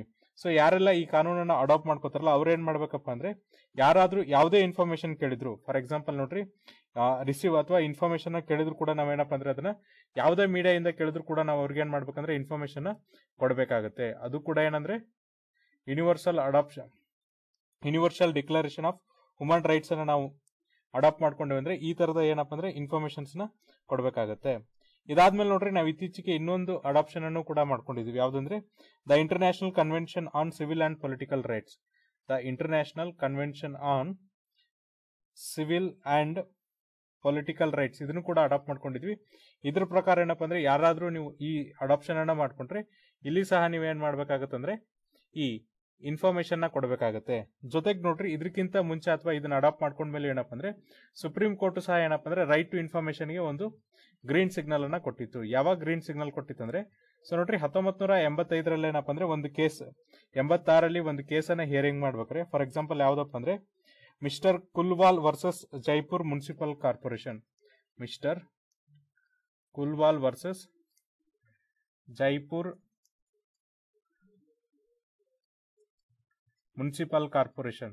ಸೊ ನೋಡ್ರಿ ಈ ಕೇಸನ್ನ ಹಿಯರಿಂಗ್ ಮಾಡ್ಬೇಕಾರೆ ಅಥವಾ ಈ ಕೇಸನ್ನ ಅರ್ಜಿಯನ್ನ ಕೇಳ್ಬೇಕಾರೆ ಅಥವಾ ಈ ಕೇಸನ್ನ ಜಜ್ಮೆಂಟ್ ಕೊಡ್ಬೇಕಾರೆ ಸುಪ್ರೀಂ ಕೋರ್ಟ್ ಏನ್ ಹೇಳತ್ತಪ್ಪ ಅಂದ್ರೆ, ಈಗ ನಾವು ಆರ್ಟಿಕಲ್ 19 ಅಂತ ಇದೆಯಲ್ಲ, ಆರ್ಟಿಕಲ್ 19 ಅಲ್ಲಿ ನೋಡ್ರಿ ಆರ್ಟಿಕಲ್ 19 ಹೇಳತ್ತಪ್ಪ ಅಂದ್ರೆ ಫ್ರೀಡಮ್ ಆಫ್ ಸ್ಪೀಚ್ ಮತ್ತೆ ಎಕ್ಸ್ಪ್ರೆಷನ್. ಆರ್ಟಿಕಲ್ 19 ಏನ್ ಹೇಳುತ್ತಂದ್ರೆ ಫ್ರೀಡಮ್ ಆಫ್ ಸ್ಪೀಚ್ ಮತ್ತೆ ಎಕ್ಸ್ಪ್ರೆಷನ್ ಹೇಳುತ್ತಲ್ಲ. ಸೊ ನಾವೇನೀಗ ಆರ್ಟಿಕಲ್ 19 ಅನ್ನ ಅಡಾಪ್ಟ್ ಮಾಡ್ಕೊಂಡಿದ್ವಿ ಅಂದ್ರೆ ಅದ್ರೊಳಗೆ ಏನ್ ಬರುತ್ತಪ್ಪ ಅಂದ್ರೆ ರೈಟ್ ಟು ಇನ್ಫಾರ್ಮೇಶನ್ ಸಹ ಬರುತ್ತೆ ಅಂತ ಅವರು ಸುಪ್ರೀಂ ಕೋರ್ಟ್ ಅವರು ಜಜ್ಮೆಂಟ್ ಕೊಡ್ತಾರೆ. ಹಾಗಾಗಿ ಇಷ್ಟೆಲ್ಲ ಪ್ರೊವಿಷನ್ಸ್ ಇರೋದ್ರಿಂದ ನಾವೇನಪ್ಪ ಅಂದ್ರೆ 2005ರಲ್ಲಿ ಏನ್ ಮಾಡ್ತೀವಿ ಅಂದ್ರೆ ರೈಟ್ ಟು ಇನ್ಫಾರ್ಮೇಶನ್ ಆಕ್ಟ್ 2005 ಅಂತ ತಗೊಂಡ್ಬರ್ತೀವಿ. ಸೊ ನೋಡ್ರಿ ಹಾಗಾದ್ರೆ ಈ ಆಕ್ಟ್ ನ ಮುಖ್ಯ ಉದ್ದೇಶಗಳನ್ನು, ಇದಕ್ಕೆ ಯಾಕೆ ಜಾರಿಗೆ ತಂದ್ರು, ಇದರ ಅಬ್ಜೆಕ್ಟಿವ್ಸ್ ಏನು ಅಂತ ನೋಡ್ತಾ ಹೋದ್ರೆ, ಫಸ್ಟ್ ನೋಡ್ರಿ ಇದೇನ್ ಮಾಡತ್ತಪ್ಪ ಅಂದ್ರೆ ನಾಗರಿಕರನ್ನ ಎಂಪವರ್ ಮಾಡುತ್ತೆ ಅಥವಾ ಸಿಟಿಸನ್ಸ್ ಏನ್ ಮಾಡುತ್ತೆ ಅಂದ್ರೆ ಎಂಪವರ್ಮೆಂಟ್ ಮಾಡುತ್ತೆ, ಅವರಿಗೆ ಎಕ್ಸ್ಟ್ರಾ ಅಧಿಕಾರಗಳನ್ನ ಕೊಡುತ್ತೆ. ಜೊತೆಗೆ ನೋಡ್ರಿ ಕರಪ್ಷನ್ ಅಥವಾ ಭ್ರಷ್ಟಾಚಾರ ಏನಿದೆಯಲ್ಲ ಅದನ್ನೇನಪ್ಪ ಅಂದ್ರೆ ಕಡಿಮೆ ಮಾಡುತ್ತೆ. ಕರಪ್ಷನ್ ಅಥವಾ ಭ್ರಷ್ಟಾಚಾರವನ್ನ ಕಡಿಮೆ ಮಾಡುತ್ತೆ. ಆಮೇಲೆ ನೋಡ್ರಿ ಈ ಜನರ ಏನ್ ಪಾರ್ಟಿಸಿಪೇಷನ್ ಇದೆ ಅಥವಾ ಪೀಪಲ್ ಪಾರ್ಟಿಸಿಪೇಷನ್ ಇದೆಯಲ್ಲ ಯಾವ್ದ್ರೊಳಗಂದ್ರೆ ಡೆಮೊಕ್ರೆಟಿಕ್ ಪ್ರೊಸೆಸ್ ಅಥವಾ ಈ ಆಡಳಿತದೊಳಗೆ. ಫಾರ್ ಎಕ್ಸಾಂಪಲ್ ನೋಡ್ರಿ ಪೀಪಲ್ ಪಾರ್ಟಿಸಿಪೇಷನ್ ಇಲ್ಲ ಅಂದ್ರೆ ಏನಾಗತ್ತಪ್ಪ ಅಂದ್ರೆ ಅಲ್ಲಿ ಅವ್ರ ಏನೇ ವ್ಯವಹಾರಗಳನ್ನ ಮಾಡಿದ್ರೆ ಅದೇನಂದ್ರೆ ಜನರಿಗೆ ಗೊತ್ತಾಗಲ್ಲ. ಹಾಗಾಗಿ ಈ ಜನರ ಒಂದು ಏನಪ್ಪಾ ಅಂದ್ರೆ ಈ ಡೆಮೊಕ್ರೆಟಿಕ್ ಅಥವಾ ಪ್ರಭುತ್ವದ ಒಂದು ಆಳ್ವಿಕೆಯಲ್ಲಿ ಅಥವಾ ಆಡಳಿತದಲ್ಲಿ ಏನಪ್ಪಾ ಅಂದ್ರೆ ಜನರ ಭಾಗವಹಿಸುವಿಕೆ ಇರ್ಬೇಕಂತ ಹೇಳಿ ಅವ್ರು ಏನ್ ಮಾಡಿದ್ರು ಅಂದ್ರೆ ಈ ಒಂದಿಷ್ಟು ಉದ್ದೇಶಗಳಿಂದ ಏನ್ ಮಾಡಿದ್ರಪ್ಪ ಅಂದ್ರೆ ಈ ರೈಟ್ ಟು ಇನ್ಫಾರ್ಮೇಶನ್ ಆಕ್ಟ್ ಅನ್ನ ತಗೊಂಡ್ಬರ್ತಾರೆ. ಜೊತೆಗೆ ನೋಡ್ರಿ ಇದರಿಂದ ಇನ್ನೂ ಒಂದು ಉದ್ದೇಶ ಏನಿತ್ತಪ್ಪ ಅಂದ್ರೆ ಈ ಟ್ರಾನ್ಸ್ಪರೆನ್ಸಿ ಮತ್ತೆ ಅಕೌಂಟಬಿಲಿಟಿನ ಪ್ರಮೋಟ್ ಮಾಡೋದು. ಟ್ರಾನ್ಸ್ಪರೆನ್ಸಿ ಅಂದ್ರೆ ಪಾರದರ್ಶಕತೆಯನ್ನ ಜಾಸ್ತಿ ಮಾಡೋದು. ಜೊತೆಗೆ ನೋಡ್ರಿ ಅಕೌಂಟಬಿಲಿಟಿ ಅಂದ್ರೆ ಈಗ ಫಾರ್ ಎಕ್ಸಾಂಪಲ್ ಯಾರಿಗೆ ಏನ್ ಕೊಟ್ಟಿದೀವಿ, ಎಷ್ಟು ಅಕೌಂಟೇಬಲ್ ಆಗಿದ್ದೀವಿ ಅನ್ನೋದನ್ನ ತೋರ್ಸಕ್ಕೆ ಏನಪ್ಪಾ ಅಂದ್ರೆ ಈ ಒಂದು ಆಕ್ಟ್ ಅನ್ನ ತಗೊಂಡ್ಬಂದಿದ್ರು. ಹಾಗಾದ್ರೆ ಈ ಕೆಲವೊಂದಿಷ್ಟು ಫೀಚರ್ಸ್ ಏನಿದೆ ಈ ಆಕ್ಟ್ ಅಲ್ಲಿ, ಕೆಲವೊಂದಿಷ್ಟು ಫೀಚರ್ಸ್ ಏನಿದೆ ಅಂದ್ರೆ, ಸೊ ನೋಡ್ರಿ ಸೆಕ್ಷನ್ 1 ಕ್ಲಾಸ್ 2 ಏನ್ ಹೇಳತ್ತಪ್ಪ ಅಂದ್ರೆ ಈ ಆಕ್ಟ್ ಓಲ್ ಆಫ್ ಇಂಡಿಯಾಗೆ ಅಪ್ಲೈ ಆಗುತ್ತೆ. ಅಂದ್ರೆ ಭಾರತದ ತುಂಬೆಲ್ಲ ಏನಪ್ಪಾ ಅಂದ್ರೆ ಈ ಆಕ್ಟ್ ಅಪ್ಲೈ ಆಗುತ್ತೆ. ಮುಂಚೆ ನೋಡ್ರಿ ಎಕ್ಸೆಪ್ಟ್ ಜಮ್ಮು ಅಂಡ್ ಕಾಶ್ಮೀರ್ ಇತ್ತು, ಬಟ್ ಆರ್ಟಿಕಲ್ 375 ತೆಗೆದ್ಮೇಲೆ ಏನಪ್ಪಾ ಅಂದ್ರೆ ಇದು ಭಾರತದ ತುಂಬೆಲ್ಲ ಏನಂದ್ರೆ ಈ ಆಕ್ಟ್ ಈಗ ಅಪ್ಲಿಕೇಬಲ್ ಆಗುತ್ತೆ. ಅದಾದ್ಮೇಲೆ ಸೆಕ್ಷನ್ 2 ಕ್ಲಾಸ್ ಎಫ್ ಏನ್ ಹೇಳುತ್ತೆ ನೋಡ್ರಿ, ಇನ್ಫಾರ್ಮೇಶನ್ ಅಂದ್ರೆ ಏನಪ್ಪಾ ಅಂದ್ರೆ ಇಲ್ಲಿ ಯಾವುದೇ ತರನ ಅಂತ ಇನ್ಫಾರ್ಮೇಶನ್ ಇರ್ಬೋದು. ಫಾರ್ ಎಕ್ಸಾಂಪಲ್ ಇಮೇಲ್ಸ್ ಇರ್ಬೋದು ಅಥವಾ ಲಾಗ್ ಬುಕ್ಸ್ ಇರ್ಬೋದು, ಎನಿಥಿಂಗ್, ಒಪಿನಿಯನ್ಸ್ ಇರ್ಬೋದು, ಅಡ್ವೈಸಸ್ ಇರ್ಬೋದು, ಒಬ್ರು ಕೊಟ್ಟಂತ ಒಪಿನಿಯನ್ಸ್ ಇರ್ಬೋದು ಅಥವಾ ಅಡ್ವೈಸಸ್ ಇರ್ಬೋದು, ಅಥವಾ ಕೆಲವೊಂದಿಷ್ಟು ಡಾಕ್ಯುಮೆಂಟ್ಸ್ ಅನ್ನ ರಿಲೀಸ್ ಮಾಡಿರ್ತಾರಲ್ಲ ಅವಿರ್ಬೋದು, ಇನ್ಫಾರ್ಮೇಶನ್ ಅಂತ ಏನ್ ಬೇಕಾದ್ರೂ ಇರ್ಬೋದು. ಅದ್ರ ಬಗ್ಗೆ ಏನಪ್ಪ ಅಂದ್ರೆ ಸೆಕ್ಷನ್ 2 ಕ್ಲಾಸ್ ಎಫ್ ಹೇಳುತ್ತೆ. ಅದಾದ್ಮೇಲೆ ಸೆಕ್ಷನ್ 2 ಕ್ಲಾಸ್ ಜೆ ಏನ್ ಹೇಳುತ್ತೆ ನೋಡ್ರಿ. ಆಮೇಲೆ ಇಲ್ಲಿ ಸೆಕ್ಷನ್ 2 ಕ್ಲಾಸ್ ಜೆ ಏನ್ ಹೇಳುತ್ತೆ ಅಂದ್ರೆ ರೈಟ್ ಟು ಇನ್ಫಾರ್ಮೇಶನ್ ಯಾರು ಕೊಡ್ಬೇಕಂದ್ರೆ ಯಾರೆಲ್ಲ ಪಬ್ಲಿಕ್ ಅಥಾರಿಟಿನ ಹೆಲ್ಡ್ ಮಾಡಿರ್ತಾರೆ. ಸೊ ನೋಡ್ರಿ ಪಬ್ಲಿಕ್ ಅಥಾರಿಟಿ ಅಂದ್ರೆ ಸಾರ್ವಜನಿಕ ಆಸ್ತಿಪಾಸ್ತಿಗಳನ್ನ ಅಥವಾ ಸಾರ್ವಜನಿಕ ವ್ಯವಸ್ಥೆಯಲ್ಲಿ ಕೆಲಸ ಮಾಡೋರು ಇರ್ತಾರಲ್ಲ ಅಂತವ್ರು ಏನಪ್ಪಾ ಅಂದ್ರೆ ರೈಟ್ ಟು ಇನ್ಫಾರ್ಮೇಶನ್ ಅಲ್ಲಿ ಏನಪ್ಪಾ ಅಂದ್ರೆ ನಿಮ್ಮ ಇನ್ಫಾರ್ಮೇಶನ್ ನ ಕೊಡ್ಬೇಕಂತ ಹೇಳ್ತಾರೆ. ಅದಾದ್ಮೇಲೆ ಸೆಕ್ಷನ್ 4 ಏನ್ ಹೇಳ್ತಂದ್ರೆ ಸುಮೋಟೋ ಡಿಕ್ಲರೇಷನ್ಸ್ ನ ಮಾಡ್ರಿ. ಸುಮೋಟೋ ಅಂದ್ರೆ ಸ್ವತಃ ನಿಮ್ಮ ಏನು ಈಗ ಸೆಕ್ಷನ್ ಇದೆ ಅಥವಾ ನಿಮ್ಮ ಏನೇನಪ್ಪ ಅಂದ್ರೆ ಆಫೀಸ್ ಇದೆ ಅದರ ಡಿಕ್ಲರೇಷನ್ ಏನಪ್ಪಾ ಅಂದ್ರೆ ಸ್ವ ಇಚ್ಛೆಯಿಂದ ಮಾಡಿ ಅಂತ ಹೇಳುತ್ತೆ. ಸೊ ನಿಮ್ಮ ಡಿಸ್ಕ್ಲೋಜರ್ ಏನಿದೆ ಅಂದ್ರೆ ಎಷ್ಟು ಹಣ ಬಂತು, ಎಷ್ಟು ಹಣ ಹೋಯ್ತು, ನಾವೆಷ್ಟು ಟ್ರಾನ್ಸ್ಪರೆಂಟ್ ಆಗಿ ಕೆಲಸ ಮಾಡಿದ್ವಿ ಹಣದನ್ನ ಏನಪ್ಪಾ ಅಂದ್ರೆ ಸ್ವ ಇಚ್ಛೆಯಿಂದ ಘೋಷಣೆ ಮಾಡ್ರಿ ಅಂತ ಸೆಕ್ಷನ್ 4 ಹೇಳಿದ್ರೆ, ಸೆಕ್ಷನ್ 8 ಕ್ಲಾಸ್ 1 ಏನ್ ಹೇಳುತ್ತೆ ಅಂದ್ರೆ ಯಾವ್ಯಾವ ಒಂದು ವಿಷಯಗಳನ್ನ ನಾವೆಲ್ಲ ಎಕ್ಸಾಮ್ಷನ್ ಮಾಡ್ತೀವಿ. ಫಾರ್ ಎಕ್ಸಾಂಪಲ್ ನೋಡ್ರಿ, ಕೆಲವೊಂದಿಷ್ಟು ವಿಷಯಗಳು ಏನಪ್ಪಾ ಅಂದ್ರೆ ನ್ಯಾಷನಲ್ ಸೆಕ್ಯೂರಿಟೀಸ್ ಅಥವಾ ನಮ್ಮ ಇಂಟರ್ನ್ಯಾಷನಲ್ ರಿಲೇಷನ್ಸ್ ಇರ್ಬೋದು ಅಥವಾ ಫಾರಿನ್ ಪಾಲಿಸೀಸ್ ವ್ಯೂಸ್ ಅನ್ನ ತಗೊಂಡಾಗ ಏನಪ್ಪಾ ಅಂದ್ರೆ ತುಂಬಾ ಮಹತ್ವ ಆಗಿರ್ತವೆ. ಅಂತ ಕೆಲವೊಂದಿಷ್ಟು ಸೆನ್ಸಿಟಿವ್ ಇನ್ಫಾರ್ಮೇಶನ್ಸ್ ನಾವೇನಪ್ಪ ಅಂದ್ರೆ ಕೊಡೋದಿಲ್ಲ. ಆ ತರನ ಇನ್ಫಾರ್ಮೇಶನ್ ಏನಪ್ಪಾ ಅಂದ್ರೆ ಇಲ್ಲಿ ಎಕ್ಸಾಮ್ಷನ್ ಅನ್ನ ಮಾಡ್ತಾರೆ ಅಥವಾ ಅದನ್ನ ಬಿಟ್ಟು ಹಾಕ್ತಾರೆ. ಹೀಗಾಗಿ ಇಲ್ಲೇನಪ್ಪಾ ಅಂದ್ರೆ ಇಷ್ಟು ಫೀಚರ್ಸ್ ಗಳನ್ನ ಇದು ಹೊಂದ್ಕೊಂಡಿದೆ. ಸೊ ನೋಡ್ರಿ, ರೈಟ್ ಟು ಇನ್ಫಾರ್ಮೇಶನ್ ಮುಖ್ಯ ಉದ್ದೇಶ ಏನಪ್ಪಾ ಅಂದ್ರೆ ನಾಗರಿಕರಿಗೆ ಸರ್ಕಾರದಲ್ಲಿ ಏನಾಗ್ತಿದೆ ಅಥವಾ ಪಬ್ಲಿಕ್ ಅಥಾರಿಟಿಯಲ್ಲಿ ಏನಪ್ಪಾ ಅಂದ್ರೆ ಏನಾಗ್ತಿದೆ, ಅವ್ರು ಕರೆಕ್ಟ್ ಆಗಿ ಕೆಲಸ ಮಾಡ್ತಿದ್ದಾರೋ ಇಲ್ವೋ, ಆಮೇಲೆ ಯಾರಿಗೆ ಏನ್ ಅಲಾಟ್ಮೆಂಟ್ ಮಾಡಿದ್ರೆ ಅಲಾಟ್ಮೆಂಟ್ ಮಾಡಿದ್ ಕರೆಕ್ಟ್ ಆಗಿದೆಯೋ ಇಲ್ಲೋ, ಈ ತರದ ಇನ್ಫಾರ್ಮೇಶನ್ ತಿಳ್ಕೋದಕ್ಕೋಸ್ಕರ ಏನಪ್ಪಾ ಅಂದ್ರೆ ಈ ರೈಟ್ ಟು ಇನ್ಫಾರ್ಮೇಶನ್ ಆಕ್ಟ್ ಅನ್ನ ತಗೊಂಡ್ಬರ್ತಾರೆ. ಸೊ ಇದಾದ್ಮೇಲೆ ನೋಡ್ರಿ ನೆಕ್ಸ್ಟ್ ಏನಪ್ಪಾ ಅಂದ್ರೆ ವಿಸಲ್ ಬ್ಲೋವರ್ ಅಂತ ಬರುತ್ತೆ. ಸೊ ನೋಡ್ರಿ, ಇಲ್ಲಿ ವಿಸಲ್ ಬ್ಲೋವರ್ ಅಂದ್ರೆ ಏನಪ್ಪಾ ಅಂದ್ರೆ ಈಗ ಫಾರ್ ಎಕ್ಸಾಂಪಲ್ ನೋಡ್ರಿ, ABC ಅನ್ನೋರು ಏನಪ್ಪಾ ಅಂದ್ರೆ 3 ಜನ ಪಬ್ಲಿಕ್ ಕಾಂಟ್ರಾಕ್ಟರ್ ಇರ್ತಾರೆ. ಇಲ್ಲಿ ಎಕ್ಸ್ ಅನ್ನೋನ್ ಏನಪ್ಪಾ ಅಂದ್ರೆ ನಾರ್ಮಲ್ ಪರ್ಸನ್. ಈಗ ABC ಅವ್ರದ್ದು ಏನಪ್ಪಾ ಅಂದ್ರೆ ಇನ್ಫಾರ್ಮೇಶನ್ ನಾವೇನ್ ಮಾಡ್ತೀವಿ ಅಂದ್ರೆ ನಾವು ರೈಟ್ ಟು ಇನ್ಫಾರ್ಮೇಶನ್ ಆಕ್ಟ್ ಅಲ್ಲಿ ಏನಪ್ಪಾ ಅಂದ್ರೆ ಇನ್ಫಾರ್ಮೇಶನ್ ಕಮಿಷನ್ ಕಡೆಯಿಂದ ತೆಗೆದುಕೊಳ್ತೀವಿ. ಇವ್ರು ಹೇಳ್ತಾರೆ ಎ ಮೋರ್ ಕರಪ್ಟೆಡ್ ಇದ್ದಾನೆ. ಸೊ ಎ ಮೋರ್ ಕರಪ್ಟೆಡ್ ಇದ್ದಾನೆ ಅಂದ್ರೆ ಯಾರು ವಿಸಲ್ ಮಾಡಿದ್ರು ಅಥವಾ ಯಾರನ್ನ ಹೊರಗಡೆ ತಗೊಂಬಂದ್ರ ಅಂದ್ರೆ ಎಕ್ಸ್ ಅನ್ನೋ ಒಂದು ಪರ್ಸನ್ ಏನ್ ಮಾಡ್ತಾನಂದ್ರೆ RTI ಅಪ್ಲಿಕೇಶನ್ ಹಾಕಿ ಅವ್ನ ಏನ್ ಮಾಡ್ತಾನಂದ್ರೆ ವಿಸಲ್ ಬ್ಲೋ ಮಾಡ್ತಾನೆ ಅಥವಾ ಅವನ ಕರಪ್ಷನ್ ಅನ್ನ ಹೊರಗಡೆ ತಗೊಂಡ್ಬರ್ತಾನೆ. ಸೊ ಹಾಗಾಗಿ ಇಲ್ಲಿ ವಿಸಲ್ ಬ್ಲೋವರ್ ಯಾರಂದ್ರೆ ಯಾರೆಲ್ಲ ಈ ರೈಟ್ ಟು ಇನ್ಫಾರ್ಮೇಶನ್ ಆಕ್ಟ್ ಅಲ್ಲಿ ಏನಪ್ಪಾ ಅಂದ್ರೆ ಕರಪ್ಷನ್ಸ್ ನ ಹೊರಗಡೆ ತಗೊಂಡ್ಬರ್ತಾರೆ ಅಥವಾ ಮಾಹಿತಿಯನ್ನ ಏನಪ್ಪಾ ಅಂದ್ರೆ ಜನರಿಗೆ ತಿಳಿಸ್ತಾರಲ್ಲ ಅವರಿಗೆ ನಾವು ವಿಸಲ್ ಬ್ಲೋವರ್ ಅಂತ ಕರಿತೀವಿ. ಸೊ ನೋಡ್ರಿ, RTI ಅಪ್ಲಿಕೇಶನ್ಸ್ ಬಂದ್ಮೇಲೆ ಏನಪ್ಪಾ ಅಂದ್ರೆ ಕೊಲೆಗಳು ಜಾಸ್ತಿ ಆಗ್ತವೆ. ಹಾಗಾಗಿ ನೆಕ್ಸ್ಟ್ ಏನ್ ಮಾಡ್ತಾರೆ ಅಂದ್ರೆ ವಿಸಲ್ ಬ್ಲೋವರ್ ಪ್ರೊಟೆಕ್ಷನ್ ಆಕ್ಟ್ ಅಂತ ಹೇಳಿ ತಗೊಂಡ್ಬರ್ತಾರೆ. ಅಂದ್ರೆ ಯಾರೆಲ್ಲ ವಿಸಲ್ ಬ್ಲೋವರ್ ಇರ್ತಾರಲ್ಲ ಅವ್ರಿಗೆ ಏನಪ್ಪಾ ಅಂದ್ರೆ ರಕ್ಷಣೆ ಕೊಡೋಕೋಸ್ಕರ ಕೂಡ ಕಾನೂನನ್ನ ಜಾರಿಗೊಳಿಸ್ತಾರೆ. ಸೊ ನೋಡ್ರಿ, ಇದು ಏನಪ್ಪಾ ಅಂದ್ರೆ ನಿಮ್ಗೆ RTI ಆಕ್ಟ್ ಬಗ್ಗೆ ಗೊತ್ತಿರಬೇಕಾದಂತ ಮಾಹಿತಿ. ಇದಾದ್ಮೇಲೆ ನಮ್ಮ ನೆಕ್ಸ್ಟ್ ಆರ್ಟಿಕಲ್ ಏನಿದೆ ಅಂದ್ರೆ what are the allegations against Google by NBDA. So ನೋಡ್ರಿ, ಇಲ್ಲಿ ಏನಪ್ಪಾ ಅಂದ್ರೆ ಗೂಗಲ್ ವಿರುದ್ಧ ಕೆಲವೊಂದಿಷ್ಟು ಏನಪ್ಪಾ ಅಂದ್ರೆ ಆರೋಪಗಳು ಮಾಡಿದ್ದಾರೆ. ಯಾರು ಆರೋಪ ಮಾಡಿದ್ದಾರೆ ಅಂದ್ರೆ news broadcaster and digital association. ಹಾಗಾದ್ರೆ ಏನೇನ್ ಆರೋಪಗಳ ಮಾಡಿದ್ದಾರೆ ಅಂತ ನಾವು ನೋಡ್ತಾ ಹೋಗೋಣ. ಅದಾದ್ಮೇಲೆ ನೋಡ್ರಿ ಏನ್ ಹೇಳ್ತಿದ್ದಾರೆ ಅಂದ್ರೆ Y has the news broadcaster and digital association locked horns with search engine giant over the revenue sharing. ಯಾಕೆ ಏನಪ್ಪಾ ಅಂದ್ರೆ ನ್ಯೂಸ್ ಬ್ರಾಡ್ಕಾಸ್ಟರ್ ಮತ್ತೆ ಡಿಜಿಟಲ್ ಅಸೋಸಿಯೇಷನ್ ಅವ್ರು ಏನಪ್ಪಾ ಅಂದ್ರೆ ಈ ರೆವೆನ್ಯೂ ಶೇರಿಂಗ್ ವಿರುದ್ಧ ಏನಪ್ಪಾ ಅಂದ್ರೆ ಗೂಗಲ್ ವಿರುದ್ಧ ಕಂಪ್ಲೇಂಟ್ ಅನ್ನ ಕೊಟ್ಟಿದ್ದಾರೆ. ಆಮೇಲೆ ನೋಡ್ರಿ, is the conflict between news paper publisher and Google unique to. ಅಂದ್ರೆ ಈಗ ನ್ಯೂಸ್ ಪೇಪರ್ ಪಬ್ಲಿಷರ್ ಮತ್ತೆ ಗೂಗಲ್ ಮತ್ತೆ ಏನು ಕಾನ್ಫ್ಲಿಕ್ಟ್ ಇದೆ ಅಥವಾ ಜಗಳ ಇದೆ ಅದೇನಂತಂದ್ರೆ ತುಂಬಾ ವೈಶಿಷ್ಟ್ಯವಾಗಿ ಕೂಡಿದೆ ಅಂತ ಅವರು ಕ್ವಶನ್ ಅನ್ನ ಮಾಡ್ತಿದ್ದಾರೆ. ಸೊ ನೋಡ್ರಿ, ಅಕ್ಟೋಬರ್ 6ನೇ ತಾರೀಕು ಏನಪ್ಪಾ ಅಂದ್ರೆ NBDA new broadcaster and digital association ಅವ್ರು ಏನ್ ಮಾಡ್ತಾರೆ ಅಂದ್ರೆ ಕಾಂಪಿಟೇಷನ್ ಕಮಿಷನ್ ಆಫ್ ಇಂಡಿಯಾಗೆ ಅಪ್ರೋಚ್ ಅನ್ನ ಮಾಡ್ತಾರೆ. ಜೊತೆಗೆ ನೋಡ್ರಿ, ಅವ್ರು ಏನಪ್ಪಾ ಅಂದ್ರೆ ಈ ಸರ್ಚ್ ಇಂಜಿನ್ ಗೂಗಲ್ ಇರುತ್ತಲ್ಲ ಅದ್ರ ವಿರುದ್ಧ ಏನಪ್ಪಾ ಅಂದ್ರೆ ಒಂದು ಲೆಟರ್ ಅನ್ನ ಕೊಡ್ತಾರೆ. ಯಾವ್ದಕ್ಕೋಸ್ಕರ ಲೆಟರ್ ಅನ್ನ ಕೊಡ್ತಾರೆ ಅಂದ್ರೆ ಈ ನೋಡ್ರಿ, ಗೂಗಲ್ ಅಲ್ಲಿ ಏನಪ್ಪಾ ಅಂದ್ರೆ ಈ ಸರ್ಚ್ ಇಂಜಿನ್ ಅಲ್ಲಿ ಏನಪ್ಪಾ ಅಂದ್ರೆ ಈ ನ್ಯೂಸ್ ಬ್ರಾಡ್ಕಾಸ್ಟ್ ಮಾಡೋದ್ರಿಂದ ಏನ್ ರೆವೆನ್ಯೂ ಬರುತ್ತಲ್ಲ ಆ ರೆವೆನ್ಯೂ ಅಲ್ಲಿ ನಮಗೆ ಏನಂದ್ರೆ ಡಿಸ್ಕ್ರಿಮಿನೇಷನ್ ಅನ್ನ ಮಾಡಿದ್ದಾರೆ ಅಥವಾ ತಾರತಮ್ಯವನ್ನ ಮಾಡಿದ್ದಾರೆ. ಈಗ ರೆವೆನ್ಯೂ ಏನ್ ಬರುತ್ತಲ್ಲ ಆ ಶೇರಿಂಗ್ ಅನ್ನ ಮಾಡ್ಬೇಕಾದ್ರೆ ಏನಪ್ಪಾ ಅಂದ್ರೆ ಡಿಸ್ಕ್ರಿಮಿನೇಷನ್ ಅನ್ನ ಮಾಡಿದ್ದಾರೆ ಅಂತ ಹೇಳ್ತಿದ್ದಾರೆ. ಅದೇ ತರ ನೋಡ್ರಿ, ಸಿಮಿಲರ್ ಕಂಪ್ಲೇಂಟ್ ಅನ್ನ ಯಾರು ಕೊಟ್ಟಿದ್ದಾರಪ್ಪ ಅಂದ್ರೆ ಹೋದ ವರ್ಷ ಈ ವರ್ಷ ಯಾರು ಕೊಟ್ಟಿದ್ದಾರೆ ಅಂದ್ರೆ ಇಂಡಿಯನ್ ನ್ಯೂಸ್ ಪೇಪರ್ ಸೊಸೈಟಿ ಕೊಟ್ಟಿದ್ದಾರೆ. ಅದನ್ನ ನಾವು ಸ್ವೀಟ್ ಆಗಿ INS ಅಂತ ಕರಿತೀವಿ. ಇದಾದ್ಮೇಲೆ ನೋಡ್ರಿ, ಹೋದ ವರ್ಷ ಡಿಜಿಟಲ್ ನ್ಯೂಸ್ ಪಬ್ಲಿಕೇಶನ್ ಅಸೋಸಿಯೇಷನ್ ಅವರು ಏನಪ್ಪಾ ಅಂದ್ರೆ ಈ ತರನಾದಂತ ಕಂಪ್ಲೇಂಟ್ ಅನ್ನ ಕೊಟ್ಟಿದ್ರು. ಈಗ ಏನಪ್ಪಾ ಅಂದ್ರೆ ಕಾಂಪಿಟೇಷನ್ ಕಮಿಷನ್ ಆಫ್ ಇಂಡಿಯಾ ಇದೆಯಲ್ಲ ಈ 3 ಕಂಪ್ಲೇಂಟ್ಸ್ ಅನ್ನ ಒಂದುಗೂಡಿಸಿ ಏನಪ್ಪಾ ಅಂದ್ರೆ ತನಿಖೆಯನ್ನ ಮಾಡುತ್ತೆ. ಇಲ್ಲಿ ನೋಡ್ರಿ, ಯಾಕೆ ಗೂಗಲ್ ಡಾಮಿನೇಟ್ ಆಗಿದೆ ಅಂತ ಹೇಳಿದ್ರೆ ಈ NBDA new broadcaster digital association ಪ್ರಕಾರ ಏನಪ್ಪಾ ಅಂದ್ರೆ ಈಗ ನಾವೇನ್ ಸರ್ಚ್ ಇಂಜಿನ್ ಅನ್ನ ಯೂಸ್ ಮಾಡ್ತೀವಲ್ಲ ಅದರಲ್ಲಿ ಏನಪ್ಪಾ ಅಂದ್ರೆ ಗೂಗಲ್ ಮಾರ್ಕೆಟ್ ಶೇರ್ ಎಷ್ಟಿದೆ ಅಂದ್ರೆ 94% ಇದೆ ಅಂತ ಹೇಳ್ತಾರೆ. ಹಾಗೆ ಏನಪ್ಪಾ ಅಂದ್ರೆ ಇದು ಮೋರ್ ಕ್ರೂಷಿಯಲ್ ಆಗುತ್ತೆ. ಏನಾದ್ರೂ ನ್ಯೂಸ್ ಪಬ್ಲಿಕೇಶನ್ಸ್ ಮಾಡ್ಬೇಕಾದ್ರೆ ಗೂಗಲ್ ಏನಪ್ಪಾ ಅಂದ್ರೆ ತುಂಬಾ ಇಂಪಾರ್ಟೆಂಟ್ ಆಗುತ್ತೆ. ಯಾಕಂದ್ರೆ 94% ಕನ್ಸಂಪ್ಷನ್ ಎಲ್ಲಿಂದ ಆಗುತ್ತೆ ಅಂದ್ರೆ ಗೂಗಲ್ ಇಂದಾನೇ ಆಗುತ್ತೆ ಅಂತ ಹೇಳ್ತಿದ್ದಾರೆ. ಜೊತೆಗೆ ನೋಡ್ರಿ, ಹಳೆ ಪೇಪರ್ ಇಂಡಸ್ಟ್ರಿ ಇತ್ತಲ್ಲ ಅದು ಯಾವ ತರನಾಗಿ ಸಸ್ಟೈನ್ ಆಯ್ತಪ್ಪ ಅಂದ್ರೆ ಬಿಸ್ನೆಸ್ ಮಾಡಲ್ಲ ಅದ್ರದ್ದೇನ್ ರೆವೆನ್ಯೂ ಬರುತ್ತೆ ಅಥವಾ ಆದಾಯ ಬರುತ್ತಲ್ಲ ಅದ್ರದ್ದೇನಪ್ಪ ಅಂದ್ರೆ 2/3 ಅಂದ್ರೆ 66.3% ರೆವೆನ್ಯೂನ ಏನ್ ಮಾಡ್ತಿದ್ರು ಅಂದ್ರೆ 66% ರೆವೆನ್ಯೂನ ಏನ್ ಮಾಡ್ತಿದ್ರು ಅಂದ್ರೆ ಈ ಆನ್ಲೈನ್ ಆಡ್ ಮೂಲಕನೇ ಏನಪ್ಪ ಅಂದ್ರೆ ಖರ್ಚು ಮಾಡ್ತಿದ್ರು. ಇದರಿಂದ ಏನಾಯ್ತು ಅಂದ್ರೆ ಅವ್ರದ್ದು ಆಫ್ಲೈನ್ ಬಿಸ್ನೆಸ್ ಸಸ್ಟೈನ್ ಆಯ್ತು ಅಂತ ಹೇಳ್ತಾರೆ. ಅದೇ ತರ ನೋಡ್ರಿ ಆನ್ಲೈನ್ ಪ್ಲಾಟ್ಫಾರ್ಮ್ ಅವರು ಕೂಡ ಏನ್ ಮಾಡ್ತಾರೆ ಅಂದ್ರೆ ತಮ್ಮ ರಿಲಯನ್ಸ್ ಏನ್ ಅಥವಾ ತಮ್ಮ ಡಿಪೆಂಡಬಿಲಿಟಿ ಏನಿದೆ ಅಥವಾ ತಮ್ಮ ಆಧಾರತೆ ಏನಿದೆಯಲ್ಲ ಅದನ್ನ ಜಾಸ್ತಿ ಯಾರ ಮೇಲೆ ಆಧಾರ ಆಗ್ತಾರೆ ಅಂದ್ರೆ ಆನ್ಲೈನ್ ನ್ಯೂಸ್ ಮೇಲೆ ಅಥವಾ ಆನ್ಲೈನ್ ಪ್ಲಾಟ್ಫಾರ್ಮ್ ಮೇಲೆ ಡಿಪೆಂಡ್ ಆಗ್ತಾರೆ. ಅಲ್ಲಿ ಏನ್ ಮಾಡ್ತಾರಪ್ಪ ಅಂದ್ರೆ ಡಿಜಿಟಲ್ ಆಡ್ ಬರುತ್ತೆ, ಅದ್ರ ಮೂಲಕ ಏನಪ್ಪ ಅಂದ್ರೆ ಅವ್ರಿಗೆ ರೆವೆನ್ಯೂ ಬರುತ್ತೆ. ಸೊ ಇದಾದ್ಮೇಲೆ ಏನಪ್ಪ ಅಂದ್ರೆ ಟೆಕ್ ಬೇಸ್ಡ್ ಕಂಪ್ನಿಯಿಂದ ಅವ್ರಿಗೆ ರೆವೆನ್ಯೂ ಬರುತ್ತೆ. ಅಂದ್ರೆ ಫಸ್ಟ್ ಏನಂದ್ರೆ ಇವರು ಒಂದು ನ್ಯೂಸ್ ಕೊಡ್ತಾರೆ, ಆ ನ್ಯೂಸ್ಗೆ ಏನಪ್ಪ ಅಂದ್ರೆ ಡಿಜಿಟಲ್ ಆಡ್ ಬರುತ್ತೆ. ಆ ಡಿಜಿಟಲ್ ಆಡ್ ಇಂದ ಏನ್ ರೆವೆನ್ಯೂ ಜನರೇಟ್ ಆಗುತ್ತಲ್ಲ ಅದನ್ನ ಏನಪ್ಪ ಅಂದ್ರೆ ನ್ಯೂಸ್ ಪೇಪರ್ ಏಜೆನ್ಸಿಗೆ ಕೊಡ್ತಾರೆ. ಜೊತೆಗೆ ನೋಡ್ರಿ ಈಗೇನ್ ನ್ಯೂಸ್ ಪೇಪರ್ಗೆ ರೀಡಿಂಗ್ಸ್ ಅನ್ನ ಬರುತ್ತೆ. ಫಾರ್ ಎಕ್ಸಾಂಪಲ್ ನೋಡ್ರಿ, ಈಗ ನಮ್ದು ಹಿಂದೂ ಅಂತ ಒಂದು ವೆಬ್ಸೈಟ್ ಇದೆ ಅಂತ ಇಟ್ಕೋರಿ.